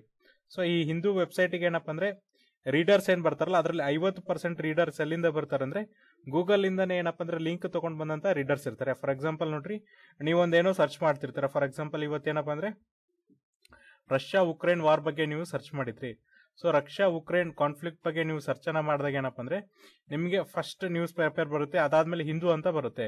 ಸೊ ನೀವು ಹಿಂದೂ ಮೇಲೆ ಕ್ಲಿಕ್ ಮಾಡ್ತಿರಲ್ಲ, ಅದೇ ತರನಾಗಿ ಏನಪ್ಪ ಅಂದ್ರೆ ಇಲ್ಲಿ 50% ಏನ್ ಹಿಂದೂ ವೆಬ್ಸೈಟಿಗೆ ಬರ್ತಾರಲ್ಲ ಅವ್ರೇನಪ್ಪ ಅಂದ್ರೆ ಗೂಗಲ್ ಥ್ರೂ ಬರ್ತಾರೆ ಅಂತ ಹೇಳ್ತಾರೆ. ಜೊತೆಗೆ ನೋಡ್ರಿ ಸರ್ಚ್ ಇಂಜಿನ್ ಗೂಗಲ್ ಇದೆಯಲ್ಲ ಅದೇನಪ್ಪ ಅಂದ್ರೆ ಅದರದೇ ಆದಂತ ಕೆಲವೊಂದಿಷ್ಟು ಆಲ್ಗರಿಥಮ್ಸ್ ಮತ್ತೆ ಇಂಟರ್ನಲ್ ಕ್ವಾಲಿಟಿ ವೆಟ್ಟಿಂಗ್ ಮತ್ತೆ ಇನ್ನೊಂದಿಷ್ಟು ಡಿಟರ್ಮೆಂಟ್ಸ್ ನ ಯೂಸ್ ಮಾಡ್ಕೊಂಡು ಏನಪ್ಪ ಅಂದ್ರೆ ಯಾವ ವೆಬ್ಸೈಟ್ ಚೆನ್ನಾಗಿದೆ, ಯಾವ್ದು ನ್ಯೂಸ್ ಚೆನ್ನಾಗಿರುತ್ತೆ ಅಂತ ಅವರು ಹೇಳ್ತಾರೆ. ಹಾಗಾಗಿ ನೋಡ್ರಿ ಜಾಸ್ತಿ ರೀಡರ್ಸ್ ಎಲ್ಲಿಂದ ಬರ್ತಾರೆ ಅಂದ್ರೆ ಗೂಗಲ್ ಇಂದಾನೆ ಬರೋದ್ರಿಂದ ಈಗ ಇಲ್ಲಿ ರೀಡರ್ ಕನ್ಸಂಪ್ಷನ್ ಅನ್ನ ಯಾರು ಜಾಸ್ತಿ ಮಾಡ್ತಾರಪ್ಪ ಅಂದ್ರೆ ಗೂಗಲ್ಲೇ ಮಾಡುತ್ತೆ. ಸೊ ನಿಮಗೆ ಈಗ ನೋಡ್ರಿ ಯಾವ್ದು ಬೆಸ್ಟ್ ಇದೆ ಯಾವ್ದು ವರ್ಸ್ಟ್ ಇದೆ ಅಂತ ಗೊತ್ತಾಗೋದೇನಪ್ಪ ಅಂದ್ರೆ ಗೂಗಲ್ ಇಂಟರ್ನಲ್ಸ್ ರೇಟಿಂಗ್ಸ್ ಮೇಲೆ ಗೊತ್ತಾಗುತ್ತೆ ಅಂತ ಹೇಳ್ತಾರೆ. ಹಾಗಾಗಿ ನೋಡ್ರಿ ಈಗೇನ್ ಗೂಗಲ್ ಇದೆಯಲ್ಲ ಇದೇನಪ್ಪ ಅಂದ್ರೆ ನ್ಯೂಸ್ ರೀಡಿಂಗ್ ಅಥವಾ ಈ ನ್ಯೂಸ್ ಪೇಪರ್ಗೆ ಒಂದು ತುಂಬಾ ಇಂಪಾರ್ಟೆಂಟ್ ಪ್ಲಾಟ್ಫಾರ್ಮ್ ಅಂತ ಹೇಳ್ತಾರೆ. ಅದಾದ್ಮೇಲೆ ಏನಪ್ಪ ಅಂದ್ರೆ ಇವರು ಡಿಟರ್ಮೈನ್ ಮಾಡ್ತಾರೆ ಯಾವ ತರನಾಗಿ ಆನ್ಲೈನ್ ನ್ಯೂಸ್ ಕನ್ಸಂಪ್ಷನ್ ಆಗ್ಬೇಕಂತ ಹೇಳಿ ಏನಪ್ಪ ಅಂದ್ರೆ ಇವರು ನಿರ್ಧಾರವನ್ನ ಮಾಡ್ತಾರೆ. ಜೊತೆಗೆ ನೋಡ್ರಿ ಈ ಓದುಗಾರರು ಯಾರಿರ್ತಾರೆ, ರೀಡರ್ಸ್ ಇರ್ತಾರೆ, ಅವ್ರು ಏನ್ ಮಾಡ್ತಾರಪ್ಪ ಅಂದ್ರೆ ಫಾರ್ ಎಕ್ಸಾಂಪಲ್ ನಾನು ಆಗ್ಲೇ ಹೇಳಿದ್ನಲ್ಲ ರಷ್ಯಾ ಉಕ್ರೇನ್ ವಾರ್ ಅಂತ ಇತ್ತು, ನೀವೇನ್ ಮಾಡ್ತೀರಿ ಅಂದ್ರೆ ಸ್ಪೆಸಿಫಿಕ್ ಪೇಪರ್ ವೆಬ್ಸೈಟ್ ಹೋಗಿ ನೀವು ಸರ್ಚ್ ಮಾಡೋ ಬದಲು ಏನ್ ಮಾಡ್ತೀರಪ್ಪ ಅಂದ್ರೆ ಗೂಗಲ್ ಅಲ್ಲೇ ರಷ್ಯಾ ಉಕ್ರೇನ್ ವಾರ್ ಡೀಟೇಲ್ಸ್ ಅಂತ ಹೊಡಿತೀರಿ. ಸೊ ಅವಾಗ ಯಾವ್ದು ಟಾಪ್ ಪ್ರಿಯಾರಿಟೀಸ್ ಬರುತ್ತೆ ಆ ಒಂದು ವೆಬ್ಸೈಟ್ ನ್ಯೂಸ್ ಅನ್ನ ನೀವು ಓದ್ತೀರಿ. ಅದೇ ತರನಾಗಿ ಏನಪ್ಪ ಅಂದ್ರೆ ರೀಡರ್ಸ್ ಜಾಸ್ತಿ ಯಾವ್ದ್ರ ಮೇಲೆ ಡಿಪೆಂಡ್ ಆಗಿದ್ದಾರೆ ಅಂದ್ರೆ ವೆಬ್ಸೈಟ್ ಮೇಲೆ ಡಿಪೆಂಡ್, ಗೂಗಲ್ ಸರ್ಚ್ ಇಂಜಿನ್ ಮೇಲೆ ಡಿಪೆಂಡ್ ಆಗಿದ್ದಾರೆ. ಆದ್ರೆ ಸ್ಥಳೀಯವಾಗಿ ಅಥವಾ ಆ ನ್ಯೂಸ್ ಪೇಪರ್ ನ ವೆಬ್ಸೈಟ್ ಏನಿದೆಲ್ಲ ಅದ್ರ ಮೇಲೆ ಡಿಪೆಂಡ್ ಆಗಿಲ್ಲ ಅಂತ ಅವರು ಹೇಳ್ತಿದ್ದಾರೆ. ಇದರಿಂದ ನೋಡ್ರಿ ಸರ್ಚ್ ಇಂಜಿನ್ ಏನಪ್ಪ ಅಂದ್ರೆ ಫಸ್ಟ್ ಫ್ಲೋಟ್ ಅಲ್ಲಿ ಇದೆ ಅಥವಾ ಫಸ್ಟ್ ಪ್ಲೇಸ್ ಅಲ್ಲಿ ಇದೆ ಇನ್ಫಾರ್ಮೇಶನ್ ತಕ್ಕೊಳ್ಳೋದಕ್ಕಂತ ಅವರು ಹೇಳ್ತಾರೆ. ಹಾಗಾದ್ರೆ ಇಲ್ಲಿರುವಂತ ಆರೋಪಗಳು ಏನ್ ನೋಡ್ರಿ, ಫಸ್ಟ್ ಇಲ್ಲಿ ಆಗಿರುವಂತ ಆರೋಪಗಳು ಏನಪ್ಪ ಅಂದ್ರೆ ಗೂಗಲ್ ನೋಡ್ರಿ ಈಗ ಡಾಮಿನೆಂಟ್ ಆಗಿದೆ. ಯಾವ್ದ್ರಲ್ಲಿ ಡಾಮಿನೆಂಟ್ ಆಗಿದೆ ಅಂದ್ರೆ ಈಗ ಆನ್ಲೈನ್ ಏನ್ ವೆಬ್ ಸರ್ಚ್ ಸರ್ವಿಸ್ ಮಾಡ್ತಾರೆ. ಫಾರ್ ಎಕ್ಸಾಂಪಲ್ ನೋಡ್ರಿ ಯಾರಾದ್ರೂ ಆನ್ಲೈನ್ ಸರ್ಚ್ ಮಾಡ್ತಾರಲ್ಲ ಅದರಲ್ಲಿ ಕೂಡ ಇದು ಡಾಮಿನೆಂಟ್ ಆಗಿದೆ. ಜೊತೆಗೆ ಡಿಜಿಟಲ್ ಆಡ್ ಅನ್ನ ಮಾಡಬೇಕು, ಡಿಜಿಟಲ್ ಆಡ್ ಸರ್ವಿಸ್ ಅನ್ನ ಕೊಡ್ಬೇಕಂದ್ರೆ ಅಲ್ಲೂ ಕೂಡ ಏನಪ್ಪ ಅಂದ್ರೆ ಇಲ್ಲಿ ಇದು ಏನಪ್ಪ ಅಂದ್ರೆ ಡಾಮಿನೇಟ್ ಆಗಿದೆ ಅಥವಾ ಇದು ಏನಪ್ಪ ಅಂದ್ರೆ ಮೇಲ್ಗೈಯನ್ನ ಸಾಧಿಸಿದೆ. ಸೊ ನೋಡ್ರಿ ಒಂದು ನ್ಯೂಸ್ ವೆಬ್ಸೈಟ್ ಏನಾದ್ರೂ ಅಡ್ವರ್ಟೈಸ್ಮೆಂಟ್ ಸೆಲ್ ಮಾಡ್ಬೇಕಂದ್ರೆ ತನ್ನ ಪ್ಲಾಟ್ಫಾರ್ಮ್ ಮೂಲಕ ಆಡ್ ಎಕ್ಸ್ಚೇಂಜ್ ಮೂಲಕ ಅದು ಗೂಗಲ್ ಇಂದ ಮಾಡ್ಬೇಕಾಗತ್ತೆ. ಜೊತೆಗೆ ನೋಡ್ರಿ ಇದಕ್ಕೋಸ್ಕರ ಗೂಗಲ್ ಏನ್ ಮಾಡುತ್ತಪ್ಪ ಅಂದ್ರೆ ಅವರ ಪ್ಲಾಟ್ಫಾರ್ಮ್ ಅಲ್ಲಿ ಕೆಲವೊಂದಿಷ್ಟು ನ್ಯೂಸ್ ಅನ್ನ ಸೇಲ್ಸ್ ಮಾಡಕ್ಕೆ ಅಥವಾ ಆನ್ಲೈನ್ ಆಡ್ಸ್ ಅನ್ನ ಕೊಡಕ್ಕೆ ಏನಪ್ಪ ಅಂದ್ರೆ ಸ್ಪೇಸ್ ಅನ್ನ ಕೊಟ್ಟಿರ್ತಾರೆ. ಅಂದ್ರೆ ಈಗ ನ್ಯೂಸಿನ ವೆಬ್ಸೈಟ್ ಇರುತ್ತಲ್ಲ ಅಲ್ಲೇನಪ್ಪ ಅಂದ್ರೆ ಕೆಲವೊಂದಿಷ್ಟು ಸ್ಪೇಸ್ ಇರುತ್ತೆ. ಆ ಸ್ಪೇಸ್ ಅಲ್ಲಿ ಏನ್ ಮಾಡ್ಬೋದು ಅಂದ್ರೆ ಡಿಜಿಟಲ್ ಆಡ್ ಅನ್ನ ಏನಪ್ಪ ಅಂದ್ರೆ ನ್ಯೂಸ್ ಏಜೆನ್ಸಿ ಅವ್ರು ಮಾಡ್ಬೋದು. ಜೊತೆಗೆ ಇಲ್ಲಿ ಕಂಟೆನ್ಷನ್ ಇರೋದು ಏನಪ್ಪ ಅಂದ್ರೆ ಈಗ ನೋಡ್ರಿ ಇದೇನ್ ಸ್ಪೇಸ್ ಇರುತ್ತಲ್ಲ ಆ ಸ್ಪೇಸ್ ಅಲ್ಲಿ ಆಡ್ ಕೊಡ್ತಾರೆ. ಈ ಆಡ್ ಇಂದ ಏನ್ ರೆವೆನ್ಯೂ ಬರುತ್ತಲ್ಲ ಆ ರೆವೆನ್ಯೂ ಅಲ್ಲಿ ಏನಪ್ಪ ಅಂದ್ರೆ 50% ಮಾತ್ರ ಏನಪ್ಪ ಅಂದ್ರೆ ಈ ಕಂಪ್ನಿ ಬರ್ತಿದೆ, ಇನ್ 50% ಗೂಗಲ್ ತಗೋತಿದೆ ಅಂತ ಅವರು ಹೇಳ್ತಿದ್ದಾರೆ. ಹಾಗಾಗಿ ಇದೇನಪ್ಪ ಅಂದ್ರೆ ಈಗ ಡಿಸ್ಕ್ರಿಮಿನೇಷನ್ ಆಗ್ತಿದೆ ಅಂತ ಅವರು ಹೇಳ್ತಿದ್ದಾರೆ. ಈಗ ನೋಡ್ರಿ ಯಾವುದೇ ಒಂದು ನೀವು ನ್ಯೂಸ್ ಪೇಪರ್ ಓದ್ಬೇಕಾದ್ರೂ ನಿಮ್ಗೆ ಏನಪ್ಪ ಅಂದ್ರೆ ಆಡ್ಸ್ ಬರುತ್ತೆ. ಫಾರ್ ಎಕ್ಸಾಂಪಲ್ ನೋಡ್ರಿ ಕರ್ನಾಟಕದಲ್ಲಿ ಹೇಳೋದಾದ್ರೆ ನಾವು ಡೈಲಿ ವಿಜಯವಾಣಿ ನ್ಯೂಸ್ ಪೇಪರ್ ಓದ್ಬೇಕಾದ್ರು ಕೆಲವೊಂದಿಷ್ಟು ಡಿಜಿಟಲ್ ಆಡ್ಸ್ ಅಂತ ಬರ್ತವೆ. ಸೊ ನೋಡ್ರಿ ಆ ಆಡ್ಸ್ ಮೂಲಕ ಏನಪ್ಪ ಅಂದ್ರೆ ಅವ್ರಿಗೆ ಕೆಲವೊಂದಿಷ್ಟು ಪೇಮೆಂಟ್ಸ್ ಬರುತ್ತೆ ಅಥವಾ ರೆವೆನ್ಯೂ ಬರುತ್ತೆ. ಬಟ್ ಇಲ್ಲೇನಾಗ್ತಿದೆ ಅಂದ್ರೆ ಗೂಗಲ್ ಏನ್ ಮಾಡ್ತಿದೆ ಅಂದ್ರೆ ಈ ಆಡ್ಸ್ ಮೂಲಕ ಏನ್ ರೆವೆನ್ಯೂ ಬರುತ್ತಲ್ಲ ಫಸ್ಟ್ ಗೂಗಲ್ಗೆ ಹೋಗುತ್ತೆ. ಅದ್ರದ್ದು ಏನಪ್ಪ ಅಂದ್ರೆ ಕೇವಲ 51% ಅಥವಾ ಅರ್ಧ ಮಾತ್ರ ಕೊಡ್ತಾ ಇದೆ ಅಂತ ಹೇಳ್ತಿದ್ದಾರೆ. ಜೊತೆಗೆ ನೋಡ್ರಿ ಕಂಟೆಂಟ್ ಮೇಕರ್ಗೆ ಏನಪ್ಪ ಅಂದ್ರೆ ಫೋರ್ಸ್ ಮಾಡ್ತಿದ್ದಾರೆ, ನೀವು ನಮ್ಮ ಒಂದು ಪ್ಲಾಟ್ಫಾರ್ಮ್ ಅಲ್ಲೇ ಸೇಲ್ ಮಾಡಬೇಕು. ಯಾಕಂದ್ರೆ ಆಲ್ರೆಡಿ ನಾನು ಹೇಳ್ದಂಗೆ 95% ಯೂಸರ್ಸ್ ಏನಪ್ಪ ಅಂದ್ರೆ ಗೂಗಲ್ ಮೂಲಕನೇ ತಮ್ಮ ಸರ್ಚ್ ಇಂಜಿನ್ ಅನ್ನ ಸರ್ಚ್ ಮಾಡ್ತಾರೆ. ಫಾರ್ ಎಕ್ಸಾಂಪಲ್ ನನಗೇನೋ ಇನ್ಫಾರ್ಮೇಶನ್ಸ್ ಬೇಕಂದ್ರೆ ನಾನು ಏನಪ್ಪ ಅಂದ್ರೆ ಜಸ್ಟ್ ಗೂಗಲ್ ಮಾಡ್ತೀನಿ. ಹಾಗಾಗಿ ಡಾಮಿನೆನ್ಸ್ ಏನಿದೆಯಲ್ಲ ಇದರಿಂದ ಏನಪ್ಪ ಅಂದ್ರೆ ನಮಗೆ ರೆವೆನ್ಯೂ ಲಾಸ್ ಆಗ್ತಿದೆ ಅಂತ ಅವರು ಕಂಪ್ಲೇಂಟ್ ಅನ್ನ ಕೊಟ್ಟಿದ್ದಾರೆ. ಆಮೇಲೆ ನೋಡ್ರಿ ಈ ಪಬ್ಲಿಷರ್ಸ್ಗೂ ಕೂಡ ಏನಪ್ಪ ಅಂದ್ರೆ ಕೆಲವೊಂದಿಷ್ಟು ಕಂಡೀಷನ್ಸ್ ಇರುತ್ತೆ. ನಿಮ್ಮ ಏನ್ ಕಂಟೆಂಟ್ ಇದೆಯಲ್ಲ ಅದನ್ನೇನಪ್ಪ ಅಂದ್ರೆ ನಿಮ್ಮ ಕಂಟೆಂಟ್ ಏನಿದೆಯಲ್ಲ ಅದನ್ನ ಪ್ಲಾಟ್ಫಾರ್ಮ್ ಅಲ್ಲಿ ಇಂಟಿಗ್ರೇಟ್ ಮಾಡಬೇಕು ಅಥವಾ ಸಮಗ್ರತೆ ಮಾಡ್ಬೇಕಂತ ಹೇಳ್ತಿದ್ದಾರೆ. ಹಾಗಾಗಿ ಯಾವುದೇ ಅಲ್ಟರ್ನೇಟಿವ್ಸ್ ಇರದೇ ಇರೋದ್ರಿಂದ ಏನಪ್ಪ ಅಂದ್ರೆ ಈಗ ಗೂಗಲ್ ಅವ್ರು ಏನ್ ಹೇಳ್ತಾರೆ, ಅವ್ರು ಎಷ್ಟು ರೆವೆನ್ಯೂ ಕೊಡ್ತಾರಲ್ಲ ಅದ್ರ ಮೇಲೆ ಏನಪ್ಪ ಅಂದ್ರೆ ಈ ನ್ಯೂಸ್ ಏಜೆನ್ಸಿ ಅವರು ಈಗ ಡಿಪೆಂಡ್ ಆಗಿದ್ದಾರೆ. ಅಂದ್ರೆ ಈಗ ನೋಡ್ರಿ, ಈ ಸರ್ಚ್ ಇಂಜಿನ್ ಅಲ್ಲಿ ಏನಪ್ಪ ಅಂದ್ರೆ ಗೂಗಲ್ ಒಂಥರ ಮೊನೋಪಲಿಯನ್ನ ಪಡೆದುಕೊಂಡಿದೆ. ಅಂದ್ರೆ ಯಾವುದೇ ತರನಾದಂತ ಕಾಂಪಿಟೇಟರ್ ಇಲ್ಲ. ಫಾರ್ ಎಕ್ಸಾಂಪಲ್ ಬೇರೆ ಬೇರೆ ಯಾಹೂ ಅಂತ ಕೆಲವೊಂದಿಷ್ಟು ಸರ್ಚ್ ಇಂಜಿನ್ಸ್ ಇದ್ರೂ ಸಹ ಏನಪ್ಪ ಅಂದ್ರೆ ಗೂಗಲ್ ಅಲ್ಲಿ ಸಿಗುವಂತ ನಿಮಗೆ ರಿಸಲ್ಟ್ಸ್ ಬೇರೆ ಎಲ್ಲೂ ಸಿಗೋದಿಲ್ಲ. ಹಾಗಾಗಿ ಈ ಮೊನೋಪೊಲಿಯಿಂದ ಏನಪ್ಪ ಅಂದ್ರೆ ನಮಗೆ ರೆವೆನ್ಯೂ ಲಾಸ್ ಆಗ್ತಿದೆ ಅಂತ ಅವರು ಹೇಳ್ತಿದ್ದಾರೆ. ಹಾಗಾದ್ರೆ ಈ ಕೇಸಸ್ ಬರೀ ಭಾರತದಲ್ಲಿ ಆಗ್ತಿದೆಯಾ ಅಥವಾ ಬೇರೆ ದೇಶಗಳ ಆಗ್ತಿದೆ ಅಂದ್ರೆ, ಸೊ ನೋಡ್ರಿ, ಔಟ್ಸೈಡ್ ಇಂಡಿಯಾ ಕೂಡ ಏನಪ್ಪ ಅಂದ್ರೆ ಈ ತರದ ಕೇಸ್ಗಳಾಗಿದೆ. ಇದೇ ವರ್ಷ ಫೆಬ್ರವರಿಯಲ್ಲಿ ಏನಪ್ಪ ಅಂದ್ರೆ ಯುರೋಪಿಯನ್ ಯೂನಿಯನ್ ಅಥವಾ ಯುರೋಪಿಯನ್ ಪಬ್ಲಿಷರ್ ಕೌನ್ಸಿಲ್ ಇದೆಯಲ್ಲ, ಅವ್ರೇನ್ ಮಾಡ್ತಾರೆ ಅಂದ್ರೆ ಆಂಟಿ ಟ್ರಸ್ಟ್ ಕಂಪ್ಲೇಂಟ್ ಅನ್ನ ರೈಸ್ ಮಾಡ್ತಾರೆ ಗೂಗಲ್ ವಿರುದ್ಧ. ಅದು ಕೂಡ ಎಲ್ಲಪ್ಪ ಅಂದ್ರೆ ಯುರೋಪಿಯನ್ ಕಮಿಷನ್ ಅಲ್ಲಿ ಏನಪ್ಪ ಅಂದ್ರೆ ಯುರೋಪಿಯನ್ ಪಬ್ಲಿಷರ್ಸ್ ಏನಿದಾರಲ್ಲ ಗೂಗಲ್ ವಿರುದ್ಧ ಆಂಟಿ ಟ್ರಸ್ಟ್ ಕಂಪ್ಲೇಂಟ್ ಅನ್ನ ರೈಸ್ ಮಾಡ್ತಾರೆ. ಹಾಗಾಗಿ ಏನ್ ರೈಸ್ ಮಾಡ್ತಾರಪ್ಪ ಅಂದ್ರೆ ಕಂಪ್ಲೇಂಟ್, ಏನ್ ಇವರು ಆಡ್ ಟೆಕ್ ಸ್ಟ್ರಾಂಗ್ ಹುಡ್ ಇದೆಯಲ್ಲ, ಸ್ಟ್ರೇಂಜ್ ಹುಡ್, ಅದನ್ನ ಇವ್ರೇನಪ್ಪ ಅಂದ್ರೆ ಚಾಲೆಂಜ್ ಅನ್ನ ಮಾಡ್ತಾರೆ. ಇದಾದ್ಮೇಲೆ ನೋಡ್ರಿ, ಆಸ್ಟ್ರೇಲಿಯಾ ಏನಪ್ಪ ಅಂದ್ರೆ ಇದೇ ವರ್ಷ ಒಂದು ಕೋಡ್ ಅನ್ನ ಇಂಟ್ರೊಡ್ಯೂಸ್ ಮಾಡುತ್ತೆ. ಯಾವ್ದಪ್ಪ ಅಂದ್ರೆ ಮೀಡಿಯಾ ಬಾರ್ಗೇನಿಂಗ್ ಕೋಡ್ ಅಂತ ಹೇಳಿ. ಇದೇನಪ್ಪ ಅಂದ್ರೆ ಈ ತರದ ಇಂಬ್ಯಾಲೆನ್ಸ್ ಅನ್ನ ಅಡ್ರೆಸ್ ಮಾಡಕ್ಕೆ ಅವರು ಕೆಲವೊಂದಿಷ್ಟು ಪ್ರಯತ್ನಗಳನ್ನ ಮಾಡ್ತಾರೆ. ಸೊ ನೋಡ್ರಿ, ರಿಪೋರ್ಟ್ ಮಾಡ್ದಂಗೆ ಏನಪ್ಪ ಅಂದ್ರೆ ಇಲ್ಲಿ ಏನ್ ಮಾಡ್ಬೋದು ಅಂದ್ರೆ ಇಂಡಿವಿಜುವಲ್ ಕಂಪ್ನೀಸ್ ಅಥವಾ ಕಲೆಕ್ಟಿವ್ ಕಂಪ್ನೀಸ್ ಏನ್ ಮಾಡ್ಬೋದು ಅಂದ್ರೆ ಫೇಸ್ಬುಕ್ ಮತ್ತೆ ಗೂಗಲ್ ಜೊತೆಗೆ ಏನಪ್ಪ ಅಂದ್ರೆ ರೆವೆನ್ಯೂ ನೆಗೋಷಿಯೇಷನ್ಸ್ ನ ಮಾಡ್ಕೋಬಹುದು. ಅಂದ್ರೆ ನಮಗೆ ಎಷ್ಟು ಆದಾಯ ಬರಬೇಕು ಅಥವಾ ಎಷ್ಟು ರೆವೆನ್ಯೂ ಬರ್ಬೇಕಂತ ಹೇಳಿ ಒಬ್ಬರೇ ಅಥವಾ ಏನಪ್ಪ ಅಂದ್ರೆ ಕಲೆಕ್ಟಿವ್ ಆಗಿ ಅಂದ್ರೆ ಒಂದು 4-5 ಕಂಪ್ನಿ ಕೂಡ ಏನಪ್ಪ ಅಂದ್ರೆ ಗೂಗಲ್ ಮತ್ತೆ ಫೇಸ್ಬುಕ್ ಜೊತೆಗೆ ಏನಪ್ಪ ಅಂದ್ರೆ ಈ ನೆಗೋಷಿಯೇಷನ್ಸ್ ಅಥವಾ ಮಾತುಕತೆಯನ್ನ ಮಾಡ್ಕೋಬಹುದು. ಇಲ್ಲೇನಾದ್ರೂ ವೈಲೇಷನ್ಸ್ ಆದ್ರೆ ಅಥವಾ ಅವ್ರೇನು ಈಗ ಕೆಲವೊಂದಿಷ್ಟು ಮಾತುಕತೆಗಳನ್ನ ಮಾಡಿ ಅಲ್ಲಿ ಪ್ರಾಮಿಸ್ ಅನ್ನ ಮಾಡಿರ್ತಾರಲ್ಲ, ಅಲ್ಲೇನಾದ್ರೂ ವೈಲೇಷನ್ಸ್ ಆದ್ರೆ ಅಲ್ಲೇನಪ್ಪ ಅಂದ್ರೆ ನಿಮಗೆ $10 ಮಿಲಿಯನ್ ಫೈನ್ ಹಾಕ್ತಿವಿ ಅಂತ ಅವರು ಹೇಳಿದ್ದಾರೆ. ಜೊತೆಗೆ ನೋಡ್ರಿ, ಟೆಕ್ ಫರ್ಮ್ಸ್ ಏನಿದಾವಲ್ಲ ಅವ್ರೇನ್ ಮಾಡ್ಬೇಕಪ್ಪ ಅಂದ್ರೆ ಮೀಡಿಯಾ ಔಟ್ಲೆಟ್ಸ್ಗೂ ಏನಪ್ಪ ಅಂದ್ರೆ ನೋಟಿಸ್ ಅನ್ನ ಕೊಡಬೇಕು. ಏನ್ ನೋಟಿಸ್ ಅನ್ನ ಕೊಡ್ಬೇಕಪ್ಪ ಅಂದ್ರೆ ಯಾವಾಗಾದ್ರೂ ಅವ್ರು ಏನಾದ್ರೂ ಆಲ್ಗೋರಿಥಮ್ಸ್ ನ ಚೇಂಜ್ ಮಾಡ್ತಿದ್ರೆ, ಫಾರ್ ಎಕ್ಸಾಂಪಲ್ ನೋಡ್ರಿ, ನಾನು ಆಗ್ಲೇ ಹೇಳಿದೆ, ನಾವು ಆನ್ಲೈನ್ ನ್ಯೂಸ್ ಕಂಟೆಂಟ್ ಕನ್ಸಂಪ್ಷನ್ ಯಾವ ತರನಾಗಿ ಜಾಸ್ತಿ ಆಗತ್ತಪ್ಪ ಅಂದ್ರೆ ಗೂಗಲ್ ಅವ್ರದೇ ಆದಂತ ಕೆಲವೊಂದಿಷ್ಟು ಆಲ್ಗೋರಿಥಮ್ಸ್ ನ ಹೊಂದಿದೆ, ಇಂಟರ್ನಲ್ ಕ್ವಾಲಿಟಿ ಅಸೆಸ್ಮೆಂಟ್ ಅನ್ನ ಹೊಂದಿದೆ. ಇದ್ರ ಪ್ರಕಾರ ಏನಪ್ಪ ಅಂದ್ರೆ ಟಾಪ್ ರಿಸರ್ಚ್ ಮೇಲ್ಗಡೆ ಬರ್ತಾರೆ. ಫಾರ್ ಎಕ್ಸಾಂಪಲ್ ನೋಡ್ರಿ, ನೀವೊಂದೇನೋ ಸರ್ಚ್ ಅನ್ನ ಮಾಡಿದಾಗ ಏನಪ್ಪ ಅಂದ್ರೆ ನಿಮಗೆ ಕೆಲವೊಂದಿಷ್ಟು ವೆಬ್ಸೈಟ್ ಯಾವಾಗ್ಲೂ ಏನಪ್ಪ ಅಂದ್ರೆ ಆನ್ ದ ಟಾಪ್ ಇರ್ತವೆ. ಈ ಟಾಪ್ ಇರೋದಕ್ಕೆ ಕಾರಣ ಏನಪ್ಪ ಅಂದ್ರೆ ಗೂಗಲ್ ಎಷ್ಟು ಕ್ವಾಲಿಟಿ ಸರ್ವೆಯನ್ನ ಮಾಡುತ್ತೆ ಮತ್ತೆ ಅವರ ಇಂಟರ್ನಲ್ ಸರ್ವೆ ಮೇಲೆ ಏನಪ್ಪ ಅಂದ್ರೆ ಅವು ಟಾಪ್ ಆಗಿರ್ತವೆ. ಹಾಗಾಗಿ ಏನಾದ್ರೂ ಅಲ್ಗೋರಿಥಮ್ಸ್ ಚೇಂಜ್ ಮಾಡ್ತಿದ್ರೆ ಫ್ಯೂಚರ್ ಕಮ್ಯುನಿಕೇಶನ್ಸ್ಗೆ ಅಂತ ಟೈಮಲ್ಲಿ ನೀವೇನ್ ಮಾಡ್ಬೇಕಪ್ಪ ಅಂದ್ರೆ ಮುಂಚೆನೆ ಅವ್ರಿಗೊಂದು ನೋಟಿಸ್ ಕೊಡಬೇಕು. ಅದರಿಂದ ಏನಪ್ಪ ಅಂದ್ರೆ ಪಬ್ಲಿಷರ್ಸ್ಗೆ ಏನು ಬಿಸ್ನೆಸ್ ಎಫೆಕ್ಟ್ ಆಗುತ್ತಲ್ಲ ಅದನ್ನ ಕಮ್ಮಿ ಮಾಡಬಹುದು ಅಂತ ಅವರು ಹೇಳ್ತಿದ್ದಾರೆ. ಜೊತೆಗೆ ನೋಡ್ರಿ, ಗೂಗಲ್ ಕೂಡ ಏನಪ್ಪ ಅಂದ್ರೆ ಇದಕ್ಕೆ ಒಂದಿಷ್ಟು ರೆಸ್ಪಾನ್ಸ್ ಅನ್ನ ಕೊಟ್ಟಿದೆ. ಸೊ ಗೂಗಲ್ ಅವ್ರು ಏನ್ ಹೇಳ್ತಾರೆ ಅಂದ್ರೆ ಈ ರೆವೆನ್ಯೂ ಏನ್ ನಾವು ತಗೊಂಡಿರ್ತೀವಲ್ಲ ಅದನ್ನೇನ್ ಮಾಡ್ತೀವಪ್ಪ ಅಂದ್ರೆ ನಾವು ಬೇರೆ ಬೇರೆದಕ್ಕೆ ಸ್ಪೆಂಡಿಂಗ್ ಅನ್ನ ಮಾಡ್ತೀವಿ. ಯಾವ್ದಕ್ಕೆಲ್ಲ ಸ್ಪೆಂಡಿಂಗ್ ಮಾಡ್ತೀವಪ್ಪ ಅಂದ್ರೆ ಈ ಬಿಸ್ನೆಸ್ ಕಾಂಪ್ಲೆಕ್ಸ್ ಏನಿದೆ ಅಥವಾ ಈ ಬಿಸ್ನೆಸ್ ಇಂದ ಏನು ಎವಾಲ್ವಿಂಗ್ ಪ್ರೋಸೆಸ್ ಇದೆ ಅಂದ್ರೆ ಈ ಬಿಸ್ನೆಸ್ ನ ಹೆಂಗ್ ತರ ನಾವು ನಡೆಸಬೇಕಲ್ಲ ಅದಕ್ಕೋಸ್ಕರ ನಾವು ಇದನ್ನ ಖರ್ಚು ಮಾಡ್ತೀವಿ. ಇಲ್ಲಿ ನೋಡ್ರಿ, ಕೆಲವೊಂದಿಷ್ಟು ಇಂಪಾರ್ಟೆಂಟ್ ಇದೆ. ಏನಪ್ಪ ಅಂದ್ರೆ ನಾವು ಕೆಲವೊಂದಿಷ್ಟು ಡಾಟಾ ಸೆಂಟರ್ಸ್ ನ ಮೇಂಟೈನ್ ಮಾಡ್ತೀವಿ ಮತ್ತೆ ಎಸ್ಟಾಬ್ಲಿಷ್ ಮಾಡ್ತೀವಿ. ಯಾಕಂದ್ರೆ ನಮ್ಮ ಬಿಸ್ನೆಸ್ ಏನಿದೆ ಅಂದ್ರೆ ಕಾಂಪ್ಲೆಕ್ಸ್ ಇದೆ ಮತ್ತೆ ಯಾವಾಗ್ಲೂ ಏನಪ್ಪ ಅಂದ್ರೆ ಇದು ಜಾಸ್ತಿ ಆಗ್ತಿದೆ. ಅದಕ್ಕೋಸ್ಕರ ಡಾಟಾ ಸೆಂಟರ್ಸ್ ಏನ್ ಬೇಕು ಅದನ್ನ ಮೇಂಟೈನ್ ಮಾಡ್ತೀವಿ ಮತ್ತೆ ಎಸ್ಟಾಬ್ಲಿಷ್ ಮಾಡ್ತೀವಿ. ಜೊತೆಗೆ ನೋಡ್ರಿ, ಏನಾದ್ರೂ ಟೆಕ್ನಾಲಜಿಕಲ್ ಇನ್ವೆಸ್ಟ್ಮೆಂಟ್ಸ್ ಇದ್ರೆ ಅಥವಾ ಇನೋವೇಷನ್ಸ್ ಆಗ್ತಿದ್ರೆ ಅದಕ್ಕೆ ನಾವೇನಪ್ಪ ಅಂದ್ರೆ ಹೆಚ್ಚಿಗೆ ಮಹತ್ವವನ್ನು ಕೊಡ್ತೀವಿ. ಅಲ್ಲಿ ನಾವೇನ್ ಮಾಡ್ತೀವಿ ಅಂದ್ರೆ ಈ ರೆವೆನ್ಯೂನ ಶೇರ್ ಮಾಡ್ತೀವಿ. ಜೊತೆಗೆ ನೋಡ್ರಿ, ಈ ರೆವೆನ್ಯೂಸ್ ಇಂದ ಏನಪ್ಪ ಅಂದ್ರೆ ನಾವು ಇನ್ನೂ ಇನೋವೇಷನ್ಸ್ ನ ಮಾಡಿ ಆ ಕಂಟೆಂಟ್ ಗೆ ಏನಪ್ಪ ಅಂದ್ರೆ ಇನ್ವೆಸ್ಟ್ಮೆಂಟ್ ಅದಕ್ಕಿಂತ ಜಾಸ್ತಿ ರಿಟರ್ನ್ ಬರುವಾಗೆ ನಾವು ನೋಡ್ಕೋತೀವಿ. ಅದಕ್ಕೋಸ್ಕರ ಏನಪ್ಪ ಅಂದ್ರೆ ನಾವು ರೆವೆನ್ಯೂ ಶೇರ್ ಅನ್ನ ಮಾಡ್ತಿದೀವಿ ಅಂತ ಹೇಳ್ತಿದ್ದಾರೆ. ಅಂದ್ರೆ ಅವ್ರ ಪ್ರಕಾರ ಏನಪ್ಪ ಅಂದ್ರೆ ಈ ಕಾಂಪ್ಲೆಕ್ಸ್ ಪ್ರೊಸೆಸ್ ಏನಾಗ್ತಿದೆ ಮತ್ತೆ ಗೂಗಲ್ ಡಿಪೆಂಡೆನ್ಸ್ ಏನು ಎವರ್ ಇನ್ಕ್ರೀಸಿಂಗ್ ಆಗ್ತಿದೆ ಅಂದ್ರೆ ಜಾಸ್ತಿ ಆಗ್ತಿದೆಯಲ್ಲ, ಅದಕ್ಕೋಸ್ಕರ ನಾವು ಇನ್ವೆಸ್ಟ್ಮೆಂಟ್ ಅನ್ನ ಮಾಡ್ತಿದ್ವಿ. ಜೊತೆಗೆ ನೋಡ್ರಿ, ಕೆಲವೊಂದಿಷ್ಟು ಇನೋವೇಷನ್ಸ್ ಅಥವಾ ಏನ್ ಹೇಳಬಹುದಪ್ಪ ಅಂದ್ರೆ ನಾವು ಆವಿಷ್ಕಾರಗಳನ್ನ ಮಾಡಿ ನಾವೇನ್ ಮಾಡ್ತೀವಪ್ಪ ಅಂದ್ರೆ ಅದೇ ಕಂಟೆಂಟ್ಗೆ ಎಷ್ಟು ಜಾಸ್ತಿ ರೆವೆನ್ಯೂಸ್ ನ ಮಾಡ್ಬೋದು ಆ ತರದ ಆವಿಷ್ಕಾರಗಳನ್ನ ಮಾಡ್ತಿದ್ವಿ. ಅದಕ್ಕೋಸ್ಕರ ಏನಪ್ಪ ಅಂದ್ರೆ ನಾವು ಈ ಏನ್ ಆದಾಯ ಬರುತ್ತಲ್ಲ ಅದನ್ನ ಯೂಸ್ ಮಾಡ್ತೀವಿ ಅಂತ ಅವರು ಹೇಳ್ತಿದ್ದಾರೆ. ಸೊ ನೋಡ್ರಿ, ನಮ್ಮ ನೆಕ್ಸ್ಟ್ ಆರ್ಟಿಕಲ್ ತುಂಬಾ ಇಂಪಾರ್ಟೆಂಟ್ ಆಗಿದೆ. ಏನಪ್ಪಾ ಅಂದ್ರೆ ಇದು ಈಗ ಎಲ್ಲರೂ ಏನ್ ಮಾಡ್ತಾರೆ ಅಂದ್ರೆ ಟೆಕ್ನಾಲಜಿನ ಬ್ಲೇಮ್ ಮಾಡ್ತಾರೆ. ಯಾವ್ದಕ್ಕೋಸ್ಕರ ಅಂದ್ರೆ, ಸೊ ನೋಡ್ರಿ, ನಾವೇನ್ ಮಾಡ್ತೀವಿ ಅಂದ್ರೆ ಯಾವಾಗ್ಲೂ ಟೆಕ್ನಾಲಜಿನ ಬೈತಿರ್ತೀವಿ. ಯಾವ್ದಕ್ಕೋಸ್ಕರ ಅಂದ್ರೆ ಯಾರಾದ್ರೂ ಒಬ್ಬ ವ್ಯಕ್ತಿ ಏನಾದ್ರೂ ಮಾನಸಿಕ ಖಿನ್ನತೆಯಿಂದ ಸೂಸೈಡ್ ಮಾಡ್ಕೊಂಡ್ರೆ ಅಥವಾ ಸಾವಾದ್ರೆ ಅದಕ್ಕೆ ನಾವೇನಂದ್ರೆ ಟೆಕ್ನಾಲಜಿನ ಬೈತೀವಿ. ಹಾಗಾಗಿ ಏನಪ್ಪಾ ಅಂದ್ರೆ ಇಲ್ಲಿ ಆಥರ್ ಏನ್ ಹೇಳ್ತಿದ್ರು ಅಂದ್ರೆ blaming technology for deaths by suicide is a misguided. ಅಂದ್ರೆ ನೀವೇನಪ್ಪ ಅಂದ್ರೆ ಯಾವಾಗ್ಲೂ ಟೆಕ್ನಾಲಜಿನ ಬೈತಾ ಇರೋದು ಯಾರಾದ್ರೂ ಸೂಸೈಡ್ ಮಾಡ್ಕೊಳ್ಳೋದಕ್ಕೆ ಏನಪ್ಪ ಅಂದ್ರೆ ಇದು ಮಿಸ್ಗೈಡೆಡ್, ಅಂದ್ರೆ ಇದು ತುಂಬಾ ಒಳ್ಳೆಯ ಒಂದು ಕೆಲಸ ಅಲ್ಲ. ಅಥವಾ ನೀವೇನ್ ಮಾಡ್ತಿದ್ರ ಅಂದ್ರೆ ಒಬ್ಬರಿಗೆ ಮಿಸ್ಗೈಡ್ ಅನ್ನ ಮಾಡ್ತಿದ್ದೀರಾ, ತಪ್ಪು ಮಾಹಿತಿನ ಕೊಡ್ತೀರಾ ಅಂತ ಹೇಳ್ತಿದ್ದಾರೆ. ಸೊ ನೋಡ್ರಿ ಪ್ರತಿ ವರ್ಷ ಏನ್ ಮಾಡ್ತಾರಪ್ಪ ಅಂದ್ರೆ NCRB national crime records bureau ಅವ್ರು ಏನ್ ಮಾಡ್ತಾರೆ ಅಂದ್ರೆ ಸ್ಟಾಟಿಸ್ಟಿಕ್ಸ್ ಅನ್ನ ರಿಲೀಸ್ ಮಾಡ್ತಾರೆ. ಏನು ಡಾಟಾವನ್ನ ಅಥವಾ ದತ್ತಾಂಶವನ್ನ ರಿಲೀಸ್ ಮಾಡ್ತಾರಪ್ಪ ಅಂದ್ರೆ ಎಷ್ಟೆಷ್ಟು ಕ್ರೈಮ್ ಆಗಿದೆ, ಎಷ್ಟೆಷ್ಟು ಡೆತ್ ಆಗಿದೆ ಅನ್ನೋದನ್ನ ಅವ್ರು ಏನಪ್ಪ ಅಂದ್ರೆ ರಿಲೀಸ್ ಮಾಡ್ತಾರೆ. ಸೊ ನೋಡ್ರಿ ಈ ಸುಸೈಡ್ ಏನ್ ಮಾಡ್ಕೋತಿದಾರಲ್ಲ ಅದ್ರ ಡಿಮ್ಯಾಂಡ್ ಏನಪ್ಪ ಅಂದ್ರೆ ಜಾಸ್ತಿ ಆಗ್ತಿದೆ. ಅಂದ್ರೆ ಅದರಿಂದ ಸಾವಾಗ್ತಿರೋರು ಪ್ರತಿ ವರ್ಷ ಜಾಸ್ತಿ ಆಗ್ತಿದೆ. ಇದು ಇಶ್ಯೂ ಏನಪ್ಪ ಅಂದ್ರೆ ಆ ಒಂದು ಇಶ್ಯೂ ಇನ್ನೂ ಜಾಸ್ತಿ ಆಗ್ತಿದೆ, ಅಥವಾ ಆ ಒಂದು ಪ್ರಾಬ್ಲಮ್ ಏನಪ್ಪ ಅಂದ್ರೆ ಇನ್ನೂ ಜಾಸ್ತಿ ಆಗ್ತಿದೆ, ಅದು ಕಮ್ಮಿ ಆಗ್ತಿಲ್ಲ ಅಂತ ಹೇಳ್ತಿದ್ದಾರೆ.